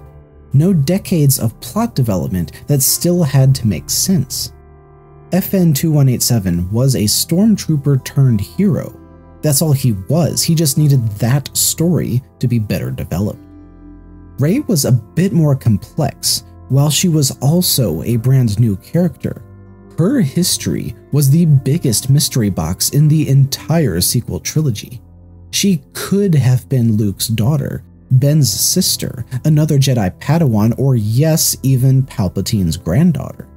All she needed was for that backstory to be better developed, so the sequels had a cohesive outline for her arc. Ben Solo, however, I would argue is an entirely different challenge. Forgive.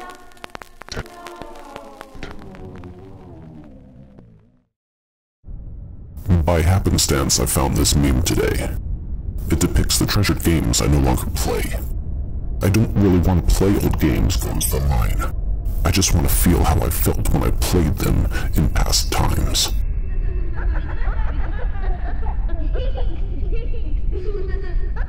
Sitting with my friends in the Jedi Temple, Master Luke providing ample example, no cheat codes or extending the rental, our failures disassembled without being judgmental. His favorite games involved a princess, kidnapped, held hostage, demanding egress. The other kids all clamored to play, to say that they were the ones who had saved the day. But it always came back to him to pick up the controller. Even older, the perfect soldier, the kids cheering his every win, every level boss fight again and again. They yelled his name. His name. Because it's not the game that's important, it's not the guns or the horses or stacking up corpses. I don't want to play those games again, I just want to remember what it felt like when... Ben, come play with us! The fear and the anger and the hate, they saturate my state, my own mind unable to navigate these feelings. I don't want to play those games again, I just want my life before Kylo Ren. But alas, even now I still hear the mask. Because this is life now, our heroes are broken and worthless. My father abandoned me, my mother created a circus, too blind to see the First Order rise, stealing their son, and this is canonized. Luke Skywalker. Hero to all, now fallen so hard, even I am appalled. So I'm going to burn this galaxy down. There's nothing here left worth keeping around, and yet I keep coming back to you.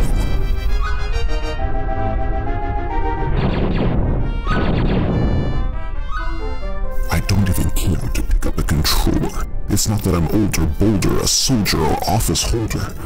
I don't really want to play old games, goes the line. I just want to feel how I felt when I played them in past times.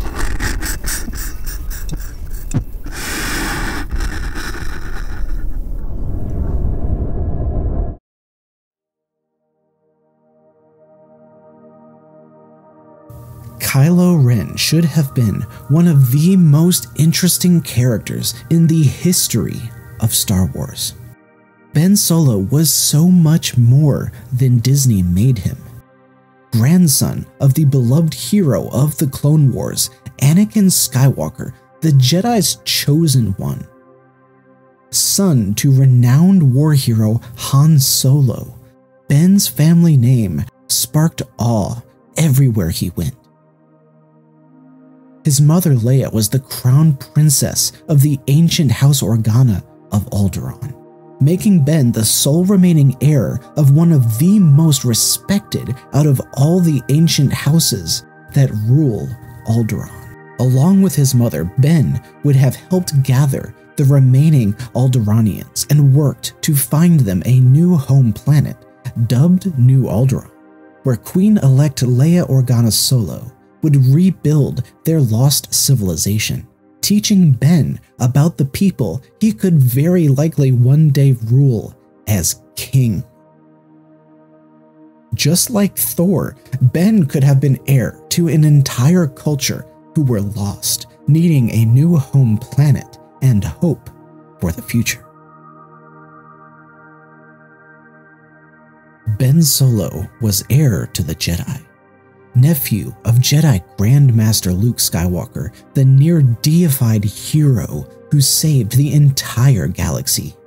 Ben was to become Luke's most accomplished student. The two of them would work tirelessly to rebuild the renowned Jedi Order into a beacon of hope, one that worlds ravaged by the cruel Empire desperately needed. Luke would have been the first Jedi Master in generations, and one of few Jedi ever in a millennium who had his own flesh and blood as a Padawan. Uncle and nephew would have been inseparable, bound not only through familial love, but through the Force itself. Luke had seen firsthand the strength of love and the pure hate that lack of love brings. Luke and Ben would create a new doctrine for a new Jedi Order, one that embraced relationships and taught its Jedi how to properly embrace their emotions instead of suppressing them. The new Jedi Order would have grown quickly to an unprecedented level of influence as they helped foster love and peace throughout the galaxy. As Luke grew older, Ben would be the natural candidate for the next Jedi Grand Master, and would wield more power and influence than the Sith could ever dream of.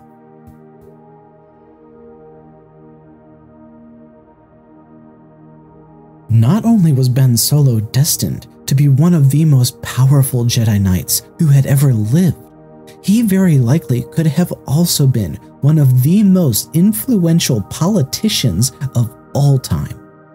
Naturally wanting to follow his mother's lifelong political aspirations, Ben would have helped rebuild the Galactic Senate, where he would proudly serve as the primary junior aide to his mother Leia, who was unanimously elected to be the very first Jedi Supreme Chancellor.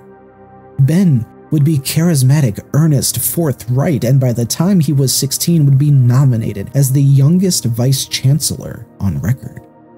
Working alongside his mother, utilizing her decades of experience, and with the Force guiding their decisions, for the first time ever, the entire Galactic Senate would be guided by the will of the Force.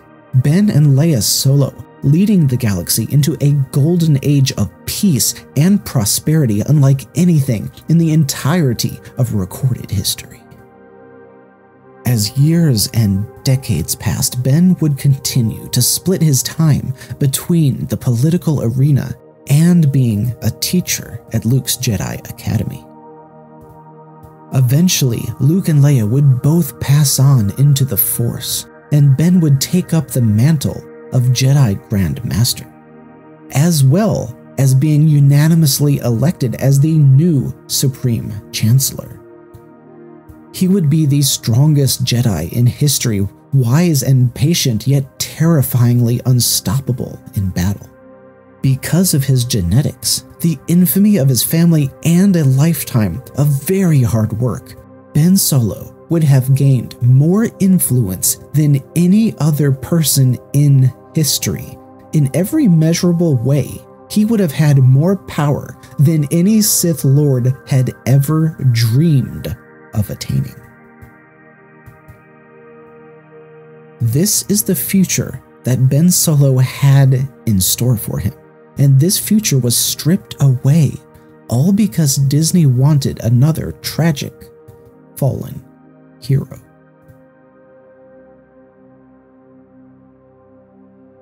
If you've tuned into any of our collabs with Rybold, you'll remember one of his favorite questions used to dissect a scene is, why? When a character makes a decision, Ry asks, what is their why? David and I both love this question, as it immediately delves into the very heart of nonsensical, surface-level writing.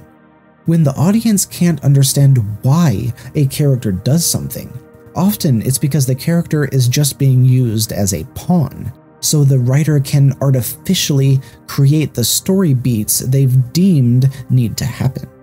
A fantastic example is Finn wanting to leave the First Order. He's panicking because the story demands it, not because it's something a soldier brainwashed from birth would actually do. In Empire Strikes Back, we're able to tell that Luke's why is because he deeply loves his friends and won't let them suffer if he can do something to help them. if the scene and character are written improperly, Kylo murders the one person that knows where the map is, and the audience has no idea why. Or remember how R2 was asleep until the end of The Force Awakens? Why? Not based on a plot necessity, but because they deemed that this timing would have the most impact on the audience. Or remember how they introduced Luke at the very end of the film? Why? Not because it was the best for the plot or for anyone's character arc. They had Luke missing for the entire movie because they couldn't figure out how to properly write the character.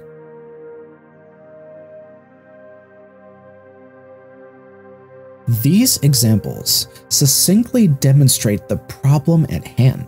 The audience can't understand why things are happening because, very frequently, there is no why. These aren't story-driven, character-based decisions. They are decisions made by writers who lack either the necessary skill or time to do the job properly. As I examined the tale of Kylo Ren, I kept this topic in mind. I tried to question whether each scene successfully showed us Kylo's why, or if his wants and needs, the very foundation of a character, were just another mystery box. And as I'm digging into this line of thinking, I'm discovering the question why goes much deeper than I realized, all the way to the core of humans as a species.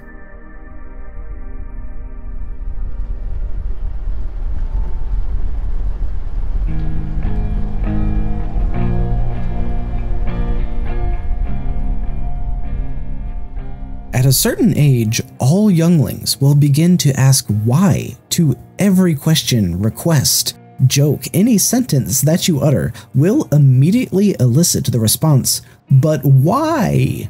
In fact, according to Harvard-based child psychologist Paul Harris, a child asks around 40,000 questions between the ages of 2 and 5. Now, there are a multitude of reasons why kids question with such rapid fervency. Some question out of a need for attention. Others question as an act of defiance. But according to this study out of the University of Michigan, the main reason kids question stems from their desire for explanation. And it wasn't just the desire for any explanation, as the researchers noted that when the kids got brush-off answers, they just continued to repeat the same question and wouldn't stop until they got a why that made sense to them. Just getting an answer to the why isn't the point. The why has to make sense. Just getting an answer to the why isn't the point. The why has to make sense. In this New Yorker article entitled "Why We Need Answers," author Maria Konnikova summarizes the topic, citing studies that show why is so important. She cites the psychologist Ari Kruglanski, who coined the term to describe this phenomenon, cognitive closure, and an individual's desire for a firm answer to a question and an aversion towards ambiguity. In fact, in 1994, Kruglanski, along with colleague Donna Webster, developed a 42-point test that was actually able to measure a person's need for closure. Article author Konnikova describes how this test was applied both to control groups and to groups of people who had witnessed terrorist attacks. In a series of 5 studies, the group who witnesses trauma had an elevated need for closure compared to the control group. They needed to know exactly what happened, who to, where was it, why did it happen. I'm sure many of you remember this happening in your own life, watching some kind of violence unfold on TV and finding yourselves plastered to the screen, getting constant phone calls and texts from loved ones who are also trying to figure out what was going on. Yes, partially we're sucked in because of the drama, because breaking news is abnormal and abnormal is exciting. But once you figure out who shot who and why they did it, don't you pretty quickly lose interest? That was the point at which you achieved cognitive closure. We can observe the same reactions in Star Wars fans by comparing the public reaction to certain films. After watching The Force Awakens, audiences were overflowing with questions, and tens of thousands of hours of content were created across blogs, podcasts, and videos as fans unknowingly searched for cognitive closure. Comparatively, when The Last Jedi was released, we saw far fewer explanation-based videos, as the film seemed fairly intent on resolving mysteries instead of introducing them. We see creator content shift towards trying to mentally coalesce what the film gave us, instead of attempting to unravel mysteries. Maybe this is a biologically driven phenomenon. We've evolved a need to fully understand what's happening so as to evaluate possible threats. Or maybe it's purely psychological, driven by our need for internal balance. Whatever the cause, the research demonstrates that most humans need answers, and we detest ambiguity. Ironically, not only do humans desperately crave understanding, but we're so averse to ambiguity that we'll practically invent meaning, generating any slightly plausible explanation just so we have some explanation. Kruglancy described this effect as seizing and freezing. Because we're so anxious to get proper context, we'll seize upon the first plausible explanation we find.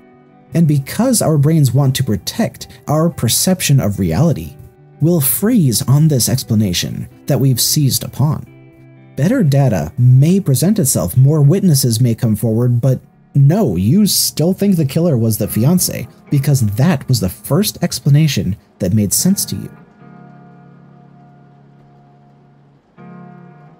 Now, like me, many of you probably balked at these explanations. It's extremely difficult to accept that we're not being driven to these reactions by intellectual curiosity, but by basic primal necessity. This basic human need explains why the news industry is worth so many billions of dollars, why families have gathered together every evening for decades to get their fix. We crave explanation, and we are severely addicted. In this guest blog from Scientific American, author Steve Ayen interviews psychologist Tanya Lombroso from the University of California at Berkeley. Lombroso describes how people not only desire understanding, but certain types of understanding. Apparently, most people gravitate towards teleological explanations, meaning they depict a function or a purpose. Hearing this term and its definition immediately made me think of fan reactions to certain Star Wars scenes. Lucas didn't write Vader as Luke's father. He simply wrote Vader as the bad guy. But we don't want to hear that. We want the teleological explanation. We want Vader to have a deeper function, not just exist because story structure demanded it. The interview continues, discussing how explanations are delivered. The comparison to our topic might be that not everyone who views these films is doing so from the perspective of college-educated, actively viewing, intellectually curious viewers. The writers have to craft their why to make sense to both the deep thinkers and the watching passively, purely for entertainment viewers. This blog also discusses another possible explanation for humans' innate craving to know why, which might be our inherent compulsion to worship something greater than ourselves. Pretty much every culture throughout history has worshipped one or more deities. Because intuitively we realize we can't control everything. Life is organized chaos, and it gives us a sense of peace to imagine that there is an all-powerful divinity making sure that everything happens for a reason. So we question in hopes of finding proof that life isn't anarchy, that there is a hidden reason, that things are happening on purpose. Next, I'd like to read a direct quote from this article in Psychology Today, written by Dr. Alex Lickerman. Quote, "Why is what drives not only everything we do, but also our emotional reactions to everything that happens to us. Imagine how quickly your frustration at encountering that traffic jam on your way home from work would turn into horror if, as you passed the accident that caused it, you caught a glimpse of a mangled corpse laying beside a totaled car. Or how easily the irritation you'd feel at being told you have to work an extra shift at work each week for the next 2 months might turn into a willingness to contribute when you learn the reason is that one of your colleagues was just diagnosed with cancer and needs to spend that time getting chemotherapy. We're simply far more likely to accept a change if we understand the reason for it. Interestingly, our acceptance seems to hinge less on how much we like the reason and more on how much sense the reason makes to us." This quote succinctly provides support for a rather controversial statement I've made in other videos. Fans didn't really hate Jake Skywalker, we simply couldn't understand him. If the sequels had given us a cohesive, well-formulated, heartfelt story of Luke losing faith in the Jedi Order, we might not have preferred it, but we could have accepted it. We're simply far more likely to accept a change if we understand the reason for it. This is why Mark Hamill himself had to think of Luke as another character. Maybe he's Jake Skywalker. He's not my Luke Skywalker. Listen, I still haven't accepted it completely, but it's all... This interview is absolutely fascinating, as without knowing, Mark was reacting exactly as these psychologists have explained.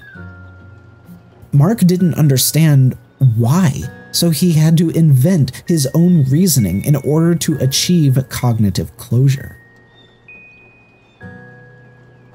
As we wrap up our brief plunge into the human psyche, I feel a bit of a disclaimer is in order, because we have to be cognizant of the fact that people are different, that these scientific studies represent a large portion of humanity but can't represent everyone. Over the course of recording our mini podcasts, we found that David is comfortable with far more subtext and inferences, whereas I usually prefer blunt force explanation that's difficult to misconstrue. I know, Darth, you can be a little bit more literal when you talk about textual evidence. Me and Rye can be a bit arty-farty about it. But one of the consequences of that is you go, yeah, but the story doesn't tell me that, and we go, yeah, but we felt it. And so, you know, Vader does... And he and I are not alone in these inclinations, with many of Star Wars fans aligning with his preferences, and just as many probably aligning with mine. Because we each interpret data differently. You may think Kylo's actions here make complete sense, whereas I would need a Hamiltonian soliloquy to feel I understand his mindset. So if you honestly enjoyed these films and weren't bothered by how these characters were written, that's okay. From a biological perspective, you may be an outlier, like J.J. Abrams, who doesn't physically need cognitive closure the way most humans do. Like him, many of you may truly enjoy never having mystery boxes be opened. After all, it's really fun trying to unravel mysterious characters, figure out what makes them tick. And there are absolutely stories suited to embracing these types of roles. Nevertheless, Star Wars is not the type of story that needs to be supported by mystery. And Kylo Ren should not have been written like a puzzle that the audience is given only 136 minutes to solve. Our previous examination of human psychology gives us critical insight into where the character Kylo Ren succeeded and failed. In some scenes, he feels really present, really solid, like he makes sense right now in this moment. These are the scenes where the audience can easily understand his why. He kills the man who knew where the map was. This scene doesn't make sense. He tortures Poe because he needs the information Poe has. This scene makes sense. And this practice of assessing Kylo's why doesn't limit itself to a scene-by-scene basis. I believe that Kylo does not make sense overall because the overarching whys that make up the spine of his entire character were never properly developed. This is the list of major plot points that occurred off-screen between episodes 6 and 7. This is where all of Ben Solo's major character development happens, off-screen. And when major change happens off-screen, the writers then need to dedicate on-screen time to properly explain to the audience what, who, where, when, and especially why these changes happened. Why does Ben turn out the way he does? Why does he turn to the dark side when he was very likely going to be one of the greatest Jedi Masters and political leaders in history? One of the best explanations I've seen centers around the extreme pressures that Ben Solo would have faced. His grandmother was queen of an entire planet and helped save that planet from an invading army.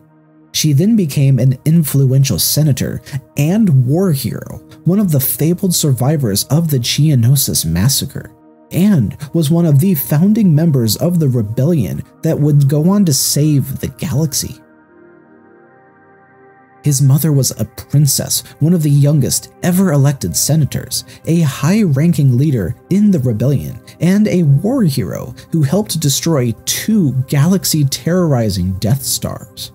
His father was a notorious pilot before he became a beloved war hero that also saved the galaxy multiple times.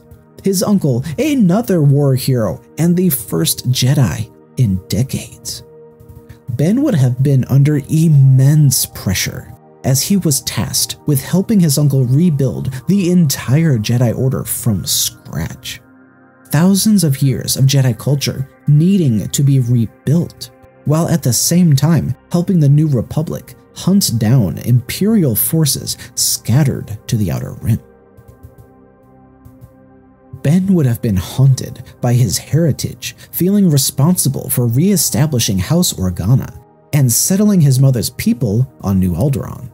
And most of all, he'd have felt the immense pressure of his Skywalker lineage.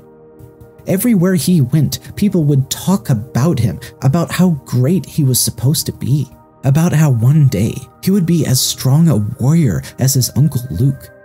This was one of the most famous, accomplished families in Star Wars lore. And now everyone in the entire galaxy was watching young Ben Solo's every move and expecting greatness. There was so much expected of Ben, and he could have very, very easily have let all that pressure build up until it broke him. However, the biggest problem with this explanation is that you can't rush this type of trauma. The story would have us believe that in the span of 5 seconds, Ben turned from hero to villain because his uncle decided not to kill him. Ben's turn to the dark side doesn't make sense except on a structural level. Good guy becomes bad guy because a loved one betrayed him. From a story-building structural perspective, that idea totally makes sense. But that's where the writers are supposed to do their due diligence in crafting the story arc into something the audience will instinctually, emotionally understand. Let's imagine that the sequel trilogy began when Ben was a child, that we see him as a young boy, then a teenager, and finally in the last film as the tormented young man we know as Kylo Ren. This is one way that Ben's character could have been written, by giving us proper context for his turn. although I do feel compelled to point out how much I expect Lucas would have despised that idea. He's spoken about how he intentionally made each film look different, feel different, teach different lessons, and giving us 3 films showing Ben's fall to the dark side as he grows up would just be repeating the story that we already got with Anakin. Every movie I worked very hard to make them different. I make them completely different with, different planets, with different spaceships, with different, to make it new. And there are other problems as well. For example, in the era of the sequels, young Jedi would not only have Master Luke, but also the ghosts of Qui-Gon, Obi-Wan, and Yoda to guide them and nurture them, making the story of a fallen Jedi quite difficult to properly pull off. Anyways, that side note aside, a second explanation that I frequently hear to explain Ben's downfall comes from novels The Force Awakens, Bloodline, and Aftermath: Empire's End, where it is very strongly implied that Snoke was influencing Ben towards the dark side before he was even born. One passage says, "The baby turns inside her again, troubled by something she cannot feel and cannot yet understand." In another passage, Leia tells Han that she had sensed Snoke watching Ben from the very beginning, and she thought she would be able to shelter him from Snoke's influence. "From the shadows, in the beginning, even before I realized what was happening, he was manipulating everything, pulling our son towards the dark side." While this explanation does make sense, I think it introduces far too many potential issues to be official canon. If Leia and Luke freaking Skywalker can't protect an unborn baby from Sith influence, then no Jedi can protect a baby from being corrupted while still in the womb. There is no reason for a Sith to spend years, even decades, trying to corrupt a Force user into turning evil. They could just go after every Force-sensitive pregnant woman across the galaxy, turn the fetus evil, and then steal it after it's born. Entire armies of Force-sensitive evil people created because no one can stop a Force user from turning an unborn baby to the dark side. Star Wars has to stop doing that, because they did that with Anakin as well, where they were like, actually, the Emperor was tinkering with Shmi's womb from afar. That's because Star Wars, it rhymes. You gotta say, listen, I don't want to be, this is going to be contentious because you all are American and hate women's rights, but I think it's possible in stories, we should probably just lay off meddling with fetuses in general. I think it's probably leave the babies alone. That is not what we do here. It's probably worth avoiding as a story thing. We get a far less idiotic explanation in this interview with Adam Driver, as the actor explains that it's the absence of Ben's parents that causes his trauma and fall to the dark side. Quote, "If you really imagine the stakes of him in his youth, having all these special powers, and having your parents kind of be absent during that process on their own agendas, being equally as selfish, he's lost in the world that he was raised in, and feels that he was kind of abandoned by the people that he's closest with. He's angry because of that, I think, and he has a huge grudge on his shoulder." Concurrently, Abrams has gone on the record saying, "It's more than just having a bad seed as a kid. Snoke had targeted this kid and knew that this kid was going to be incredibly powerful in the Force and wanted him as an ally." Now, to me, this explanation from Driver sounded like his own personal headcanon, used to try to understand the character and reach his own cognitive closure with explaining the why. The language he used didn't seem definitive. This wasn't Batman's parents dying, so he became a crime fighter. I read this as one possible explanation for Ben's turn that the actor latched onto in order to understand the character arc. And Abrams' quote is interesting, as he seems to indicate that yes, Snoke was a bad influence, but so was Ben, already born a bad seed and predestined for evil.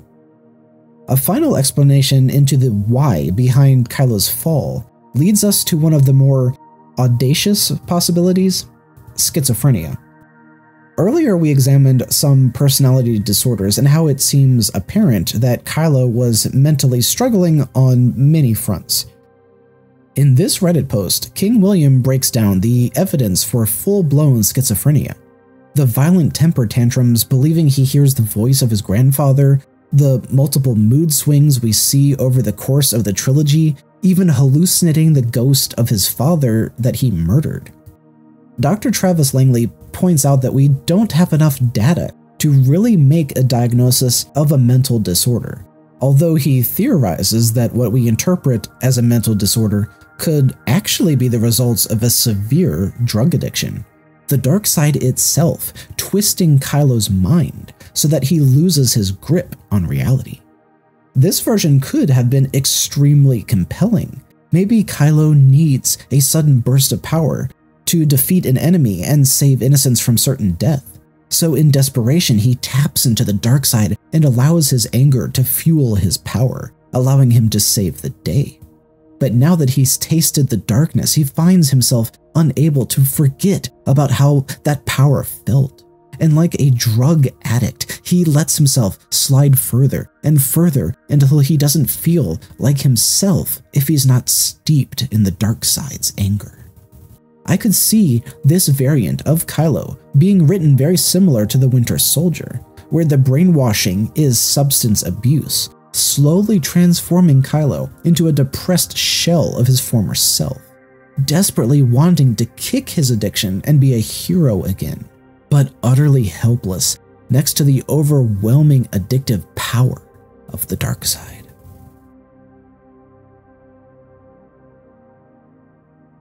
We've covered several explanations for Ben's turn that would have made logical, emotional, and canonical sense. But in my opinion, there is one crucial, absolutely mandatory thing that had to happen for the audience to both understand his turn and care about him as a tragic fallen hero. We didn't just need a good explanation, we needed to see it. Just like Mark needed to see Luke Skywalker's downfall. Ryan did sit down and explain to Mark why, in his opinion, Luke had changed. Mark got his why, but he couldn't accept that why as reality.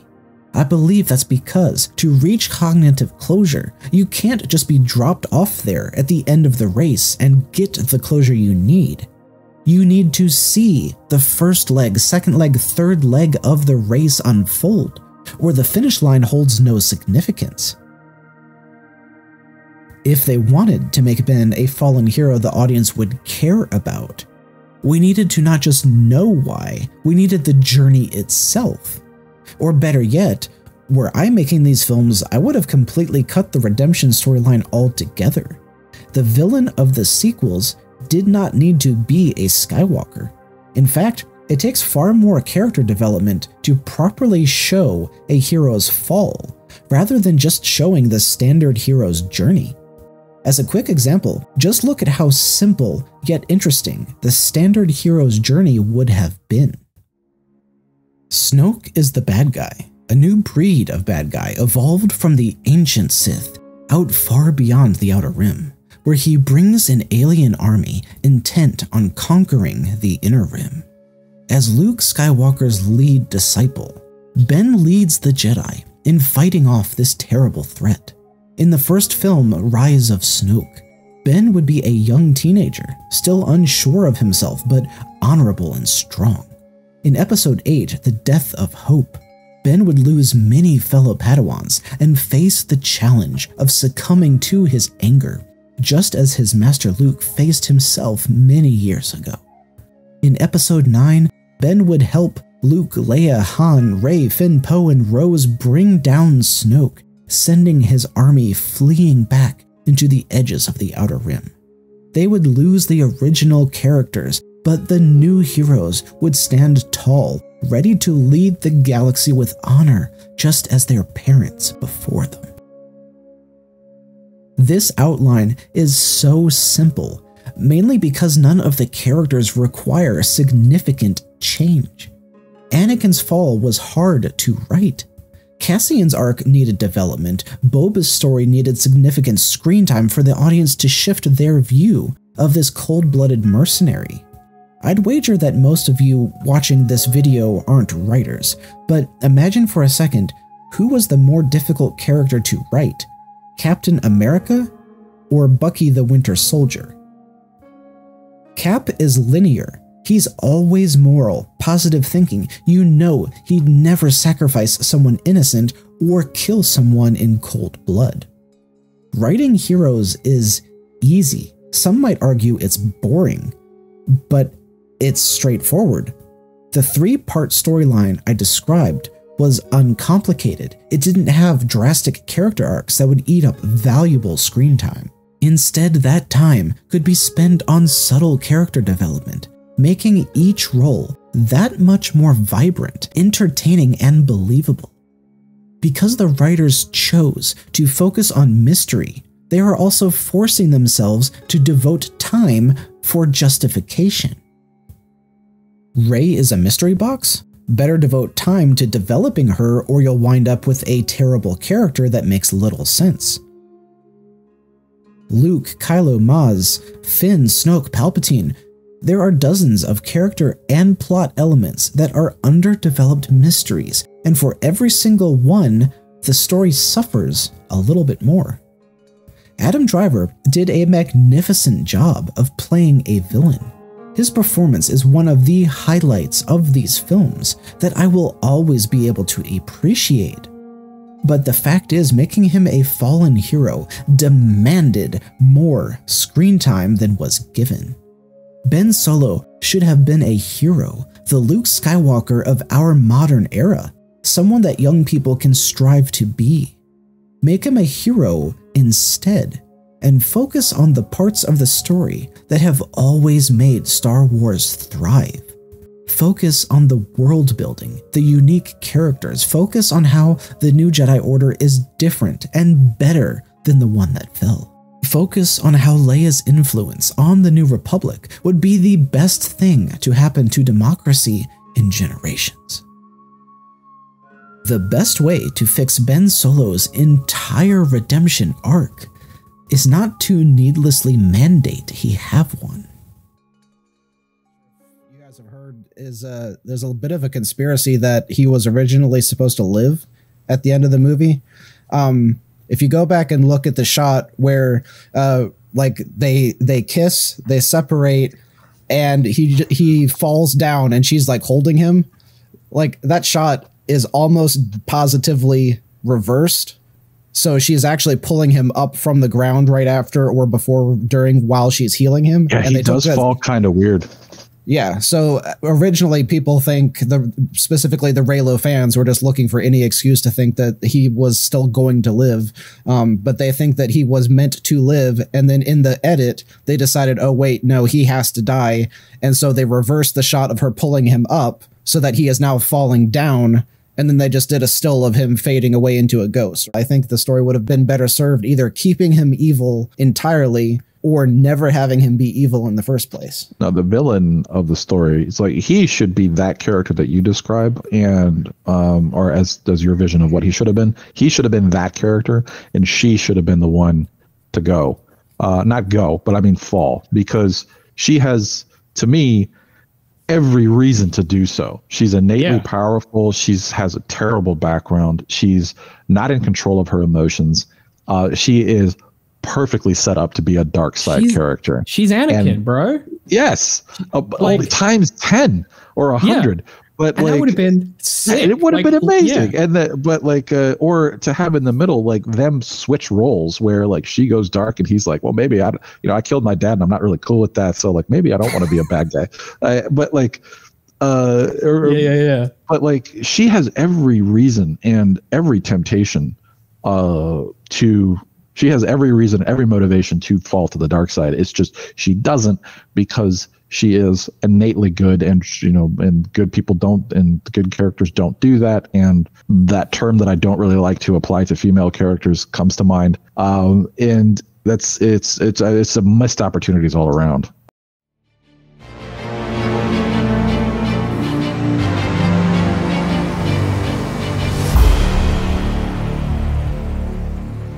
So far, this entire video has been spent exploring the numerous ways in which the writers failed in properly crafting this essential character. But we'd be remiss not to explore the things they got right, because it's very safe to say that Kylo Ren is the most popular and most liked character in the entire sequel trilogy. Yes, you'll definitely see people cosplaying as Rey or Luke or Poe, but Kylo Ren was the pivotal piece that actually made the sequels somewhat interesting. Adam's performance, combined with a stylish character design, gave the lackluster story a bit of depth and brought new fans to the franchise. Which leads us to a fascinating paradox. If Kylo Ren was as badly written as we've discussed, then how in the world did he become so popular?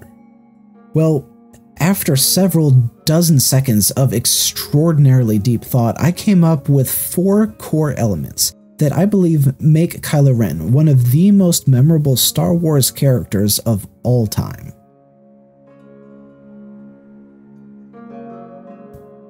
The casting director did an exceptional job in choosing Adam to play this role.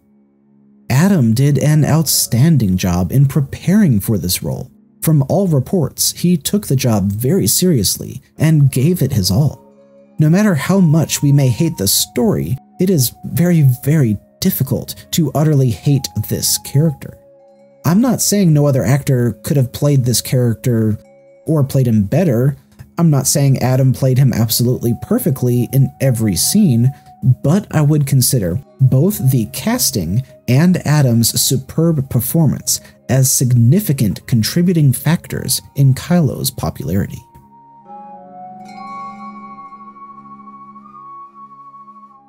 Even though Lucasfilm Disney later tried to backtrack and claim there wasn't any romantic connection between these two, this story was absolutely a love story.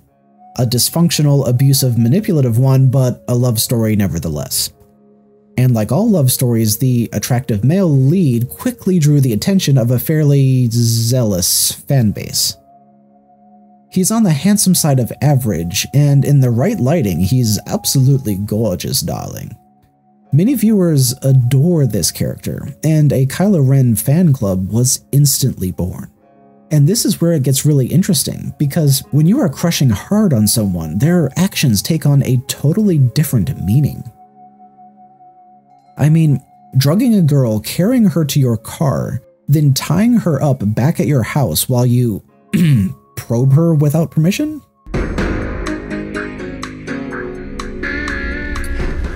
Where am I? You're my guest. You know I can take whatever I want. I'm not giving you anything. We'll see. What? But the Reylo fans, it seems they loved these scenes. They see it as Rey swooning into Kylo's big strong arms, and him carrying her away like a bride in a fairy tale. Hopefully we don't need to devote time in this video to dissect how problematic this interpretation is, but there is one aspect that I find especially curious. I suspect that the entire Reylo fanbase is driven by people enamored of this specific scene. Due to the lighting and the camera angle, this is without a doubt the single most flattering shot of Adam Driver in the entire trilogy. And it's his beauty in this single moment that utterly redefines Rey's kidnapping. Because he's attractive, certain audience members immediately develop a crush and want Rey to develop a crush as well in order to justify their feelings. But if we change his character's appearance, the entire context of this kidnapping changes as well.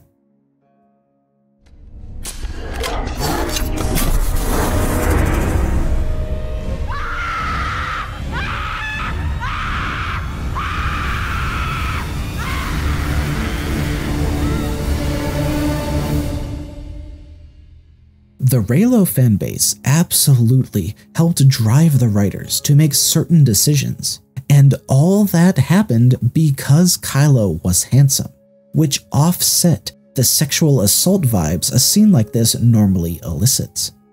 I believe these conflicting reactions help explain why I saw several fans upset that Kylo was handsome underneath his mask. Because beauty evokes a different reaction, and we want to innately dislike our villains, not feel tempted to ask them to prom. I thought the way that they should have written it was he's wearing the mask as I think, maybe would you call it an affectation? In the first movie, he's cosplaying Darth Vader. He doesn't need it. It's something that it's part of his persona or whatever. Mm-hmm. But because that's what he wants. And then what they should have done to me is, Rey beats him up in the woods, slashes him in the face. And now in the second movie, now he needs to wear the mask. Yes. Because she hits him. And then when she heals him in the third movie, he doesn't need the mask anymore. Now he's back and he can be on Team Good. Or conversely, if killing his father actually fully drove him to the dark side like he wanted it to, then he no longer needs the mask because the mask was the facade when he wasn't truly evil. Then he becomes truly evil by killing his father, and he no longer needs the mask. Either way would have been better than what they did. Yeah, which is not a lot of anything. Regardless of how a disfigured Kylo may have altered the story, we are still left with a love story. The quintessential bad boy, Kylo Ren oozed confidence and charisma while also being emotionally open and vulnerable, quickly expressing his feelings in a way that obviously shocks Rey. Men want to be like him, confident and powerful. Women are drawn to him, imagining their love can fix whatever was broken in him. Examining this film like it's a Hallmark movie helps explain why his redemption felt so forced. It made little sense for the character, but for his fan base, the redemption fit perfectly, proving the desirable bad boy can be tamed by the right woman. Giving the sequels a love subplot and casting an actor like Adam in the role gave these stories staying power, as certain fans will constantly be drawn back by the relationship, no matter how poor the actual story ends up being.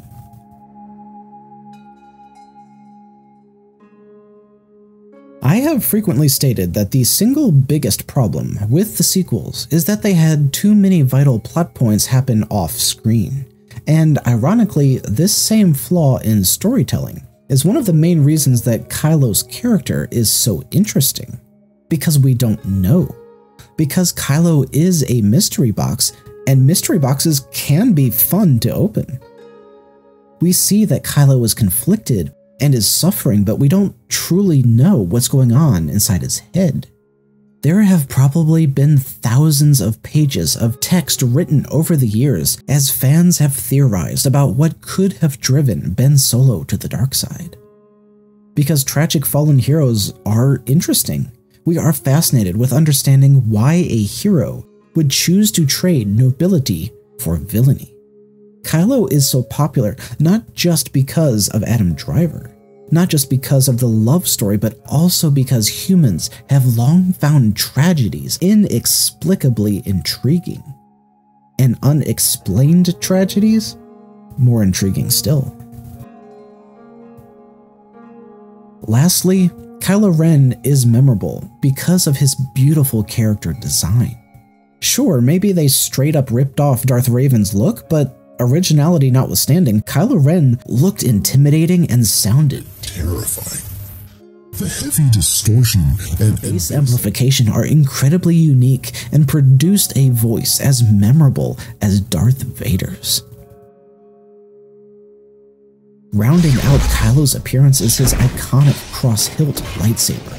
In the entire history of the live-action films, we've only gotten one truly unique lightsaber in the form of Maul's double-bladed beauty.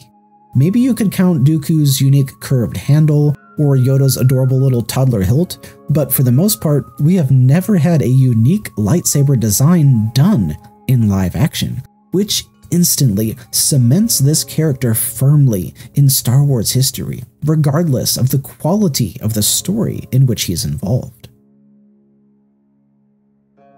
This character was destined to be popular because of Adam Driver's performance, because it was a love story combined with a mystery box tragedy, and because of the iconic character, vocal, and lightsaber design.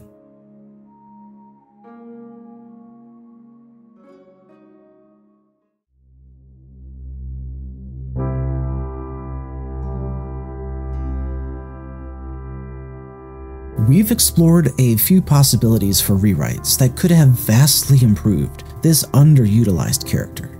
But so far we've only examined the character's why. We've yet to really consider the writer's why. Why was Kylo written so badly? His character arc so nonsensical?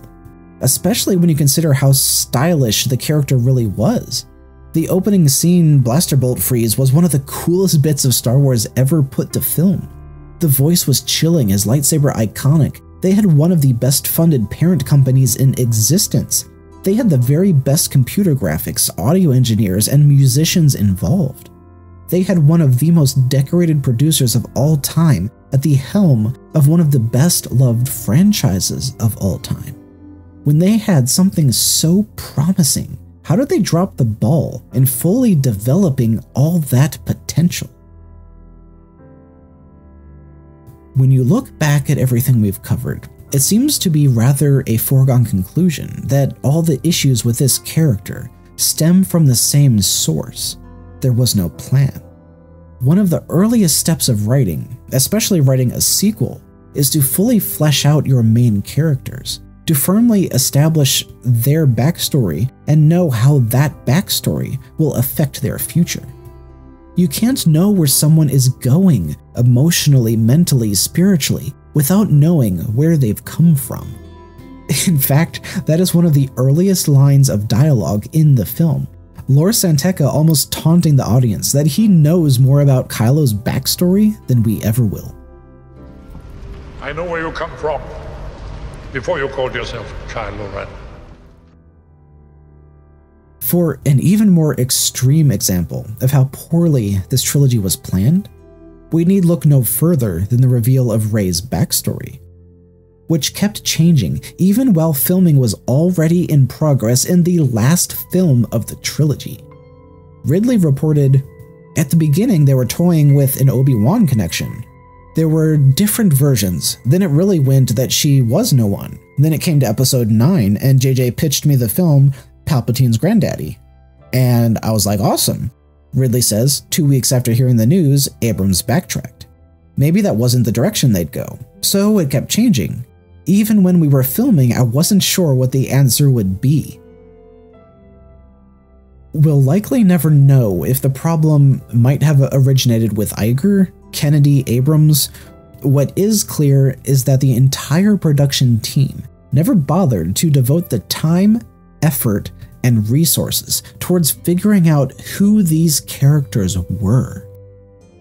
Instead, they only focus on what they need to do, as they mindlessly make whatever decision is required to push the story towards the next action scene. And interestingly enough, anyone who's analyzed these films can easily reach the same conclusions as have I.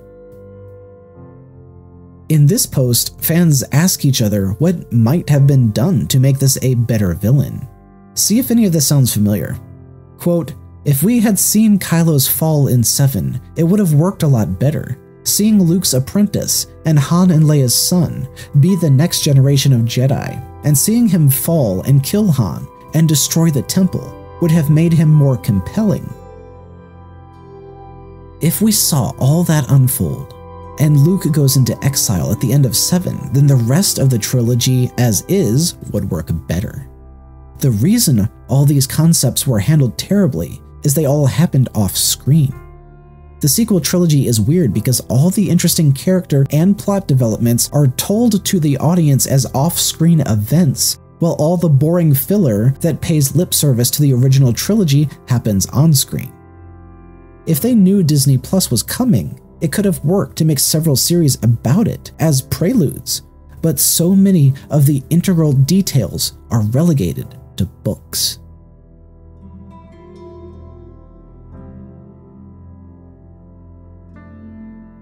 Like Palpatine returns somehow. Yeah, he's back. Well, I know how he comes back. He comes back in the opening crawl, doesn't he? Isn't that the? Well, he came back in Fortnite, technically. That's true. He did come back in Fortnite. I forgot that happened. Yeah. Reality's absurd now. We have now reached my biggest hurdle, the single point for which I'm most screaming for my own personal cognitive closure. I just can't fathom why this franchise is struggling. This is the same parent company that planned the Marvel Cinematic Universe, a carefully orchestrated, cohesive 39-film franchise that's still growing every year. And from what I've read, as quoted here by Joe Russo, they really had no all-encompassing plan for the MCU. They had different directors and writers who all worked together to build on what worked in the last movie, exactly as Lucasfilm attempted to do with the sequels. The biggest difference that I can see is that Marvel heavily drew on the existing material, so they had references for backstory, world building, and future character arcs.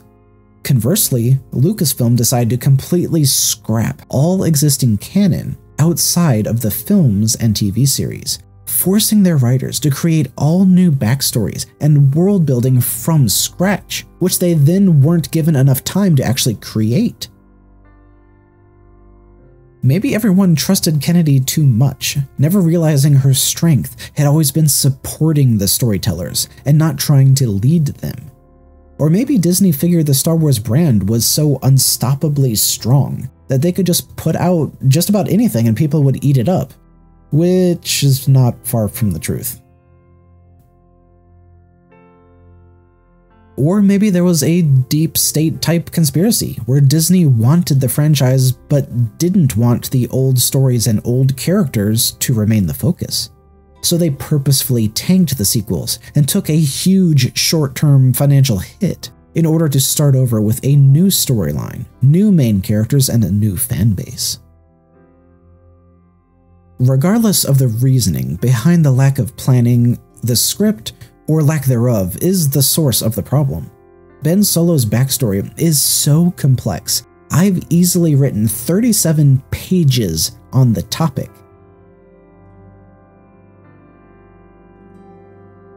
Yet the Abrams-Kasdan first draft of the entire Force Awakens script took a mere 6 weeks.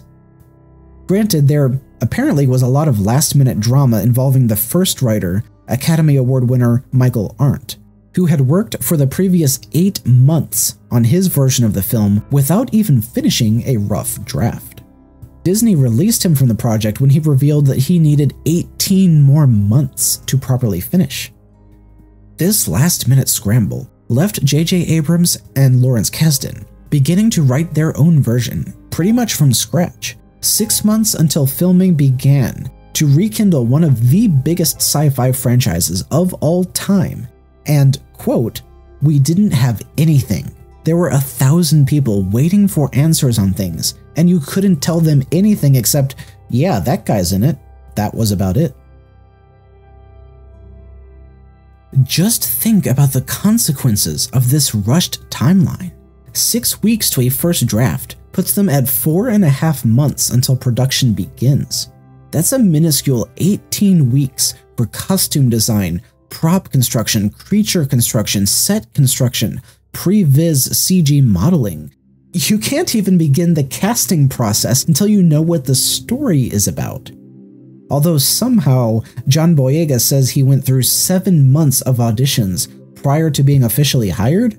The audition process was 7 months long. The first several auditions weren't even from the script, is that right? They were fake. They were fake, they were decoys. So they were casting Finn's character for months before Abrams and Kasdan completely rewrote the story?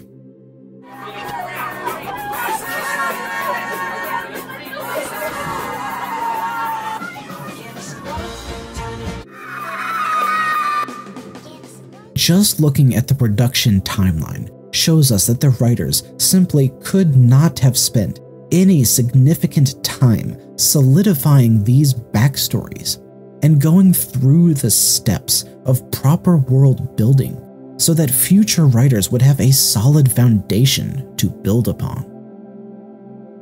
In the 2015 Force Awakens press conference, Kathleen Kennedy is quoted as saying, "We haven't mapped out every single detail yet, but obviously everybody's talking to one another, working together, and that collaboration, I think, is what is going to guarantee that everybody's got a say in how we move forward with this. And so far, it's going great. I mean, JJ and Ryan already talked at length because Ryan's about to start shooting episode 8. These guys are getting ready to head over in January, and then Colin will start working with Ryan and spending a lot of time on set with him. Translation, we'll just figure it out as we go." And for a character like Kylo Ren, whose core is centered around his backstory, deciding to only focus on how future content ties together was a death blow, as the audience is completely unable to truly understand him. But then again, we were never supposed to. In an early interview, J.J. Abrams said that the key for the film was to return to the roots of the first Star Wars film and be based more on emotion than explanation. These filmmakers approached this trilogy like it was the beginning of a story, instead of the ending. The sequel trilogy was a continuation of multiple overlapping plot points and character arcs. To understand Kylo Ren, you have to understand Leia, Han, and the Rebellion, and to understand them, you have to understand Padme, Anakin, the Republic, and the Clone Wars. Every single one of these characters had potential and could easily have had their own spin-off movie or TV series. But because these films were so poorly planned, that future was lost, and subsequent novels would now be required reading as Lucasfilm Disney desperately attempts to retroactively correct everything they didn't take the time to plan out from the beginning.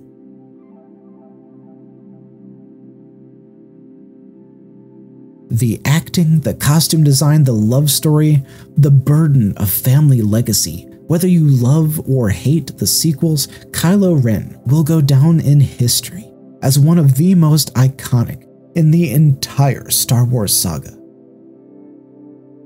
This character had so much working in his favor.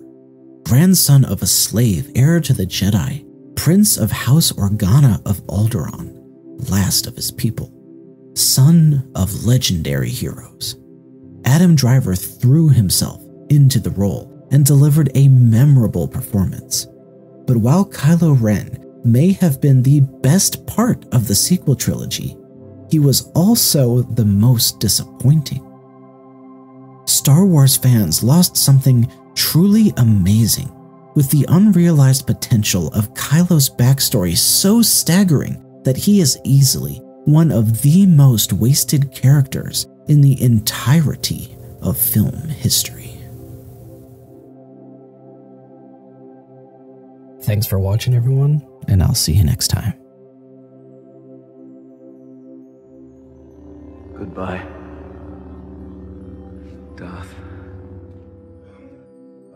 Well, I disagree that he doesn't have an arc. I think it comes right at the very end, and it's a very quick, short, fast arc, but it is there, in my opinion. And I'm now really waiting for David to tell me why I'm wrong about that. I wasn't gonna listen. That's not listen. I try not to specialize in dunking on nerds anymore. I like to think that I've grown and matured a little bit since 2012.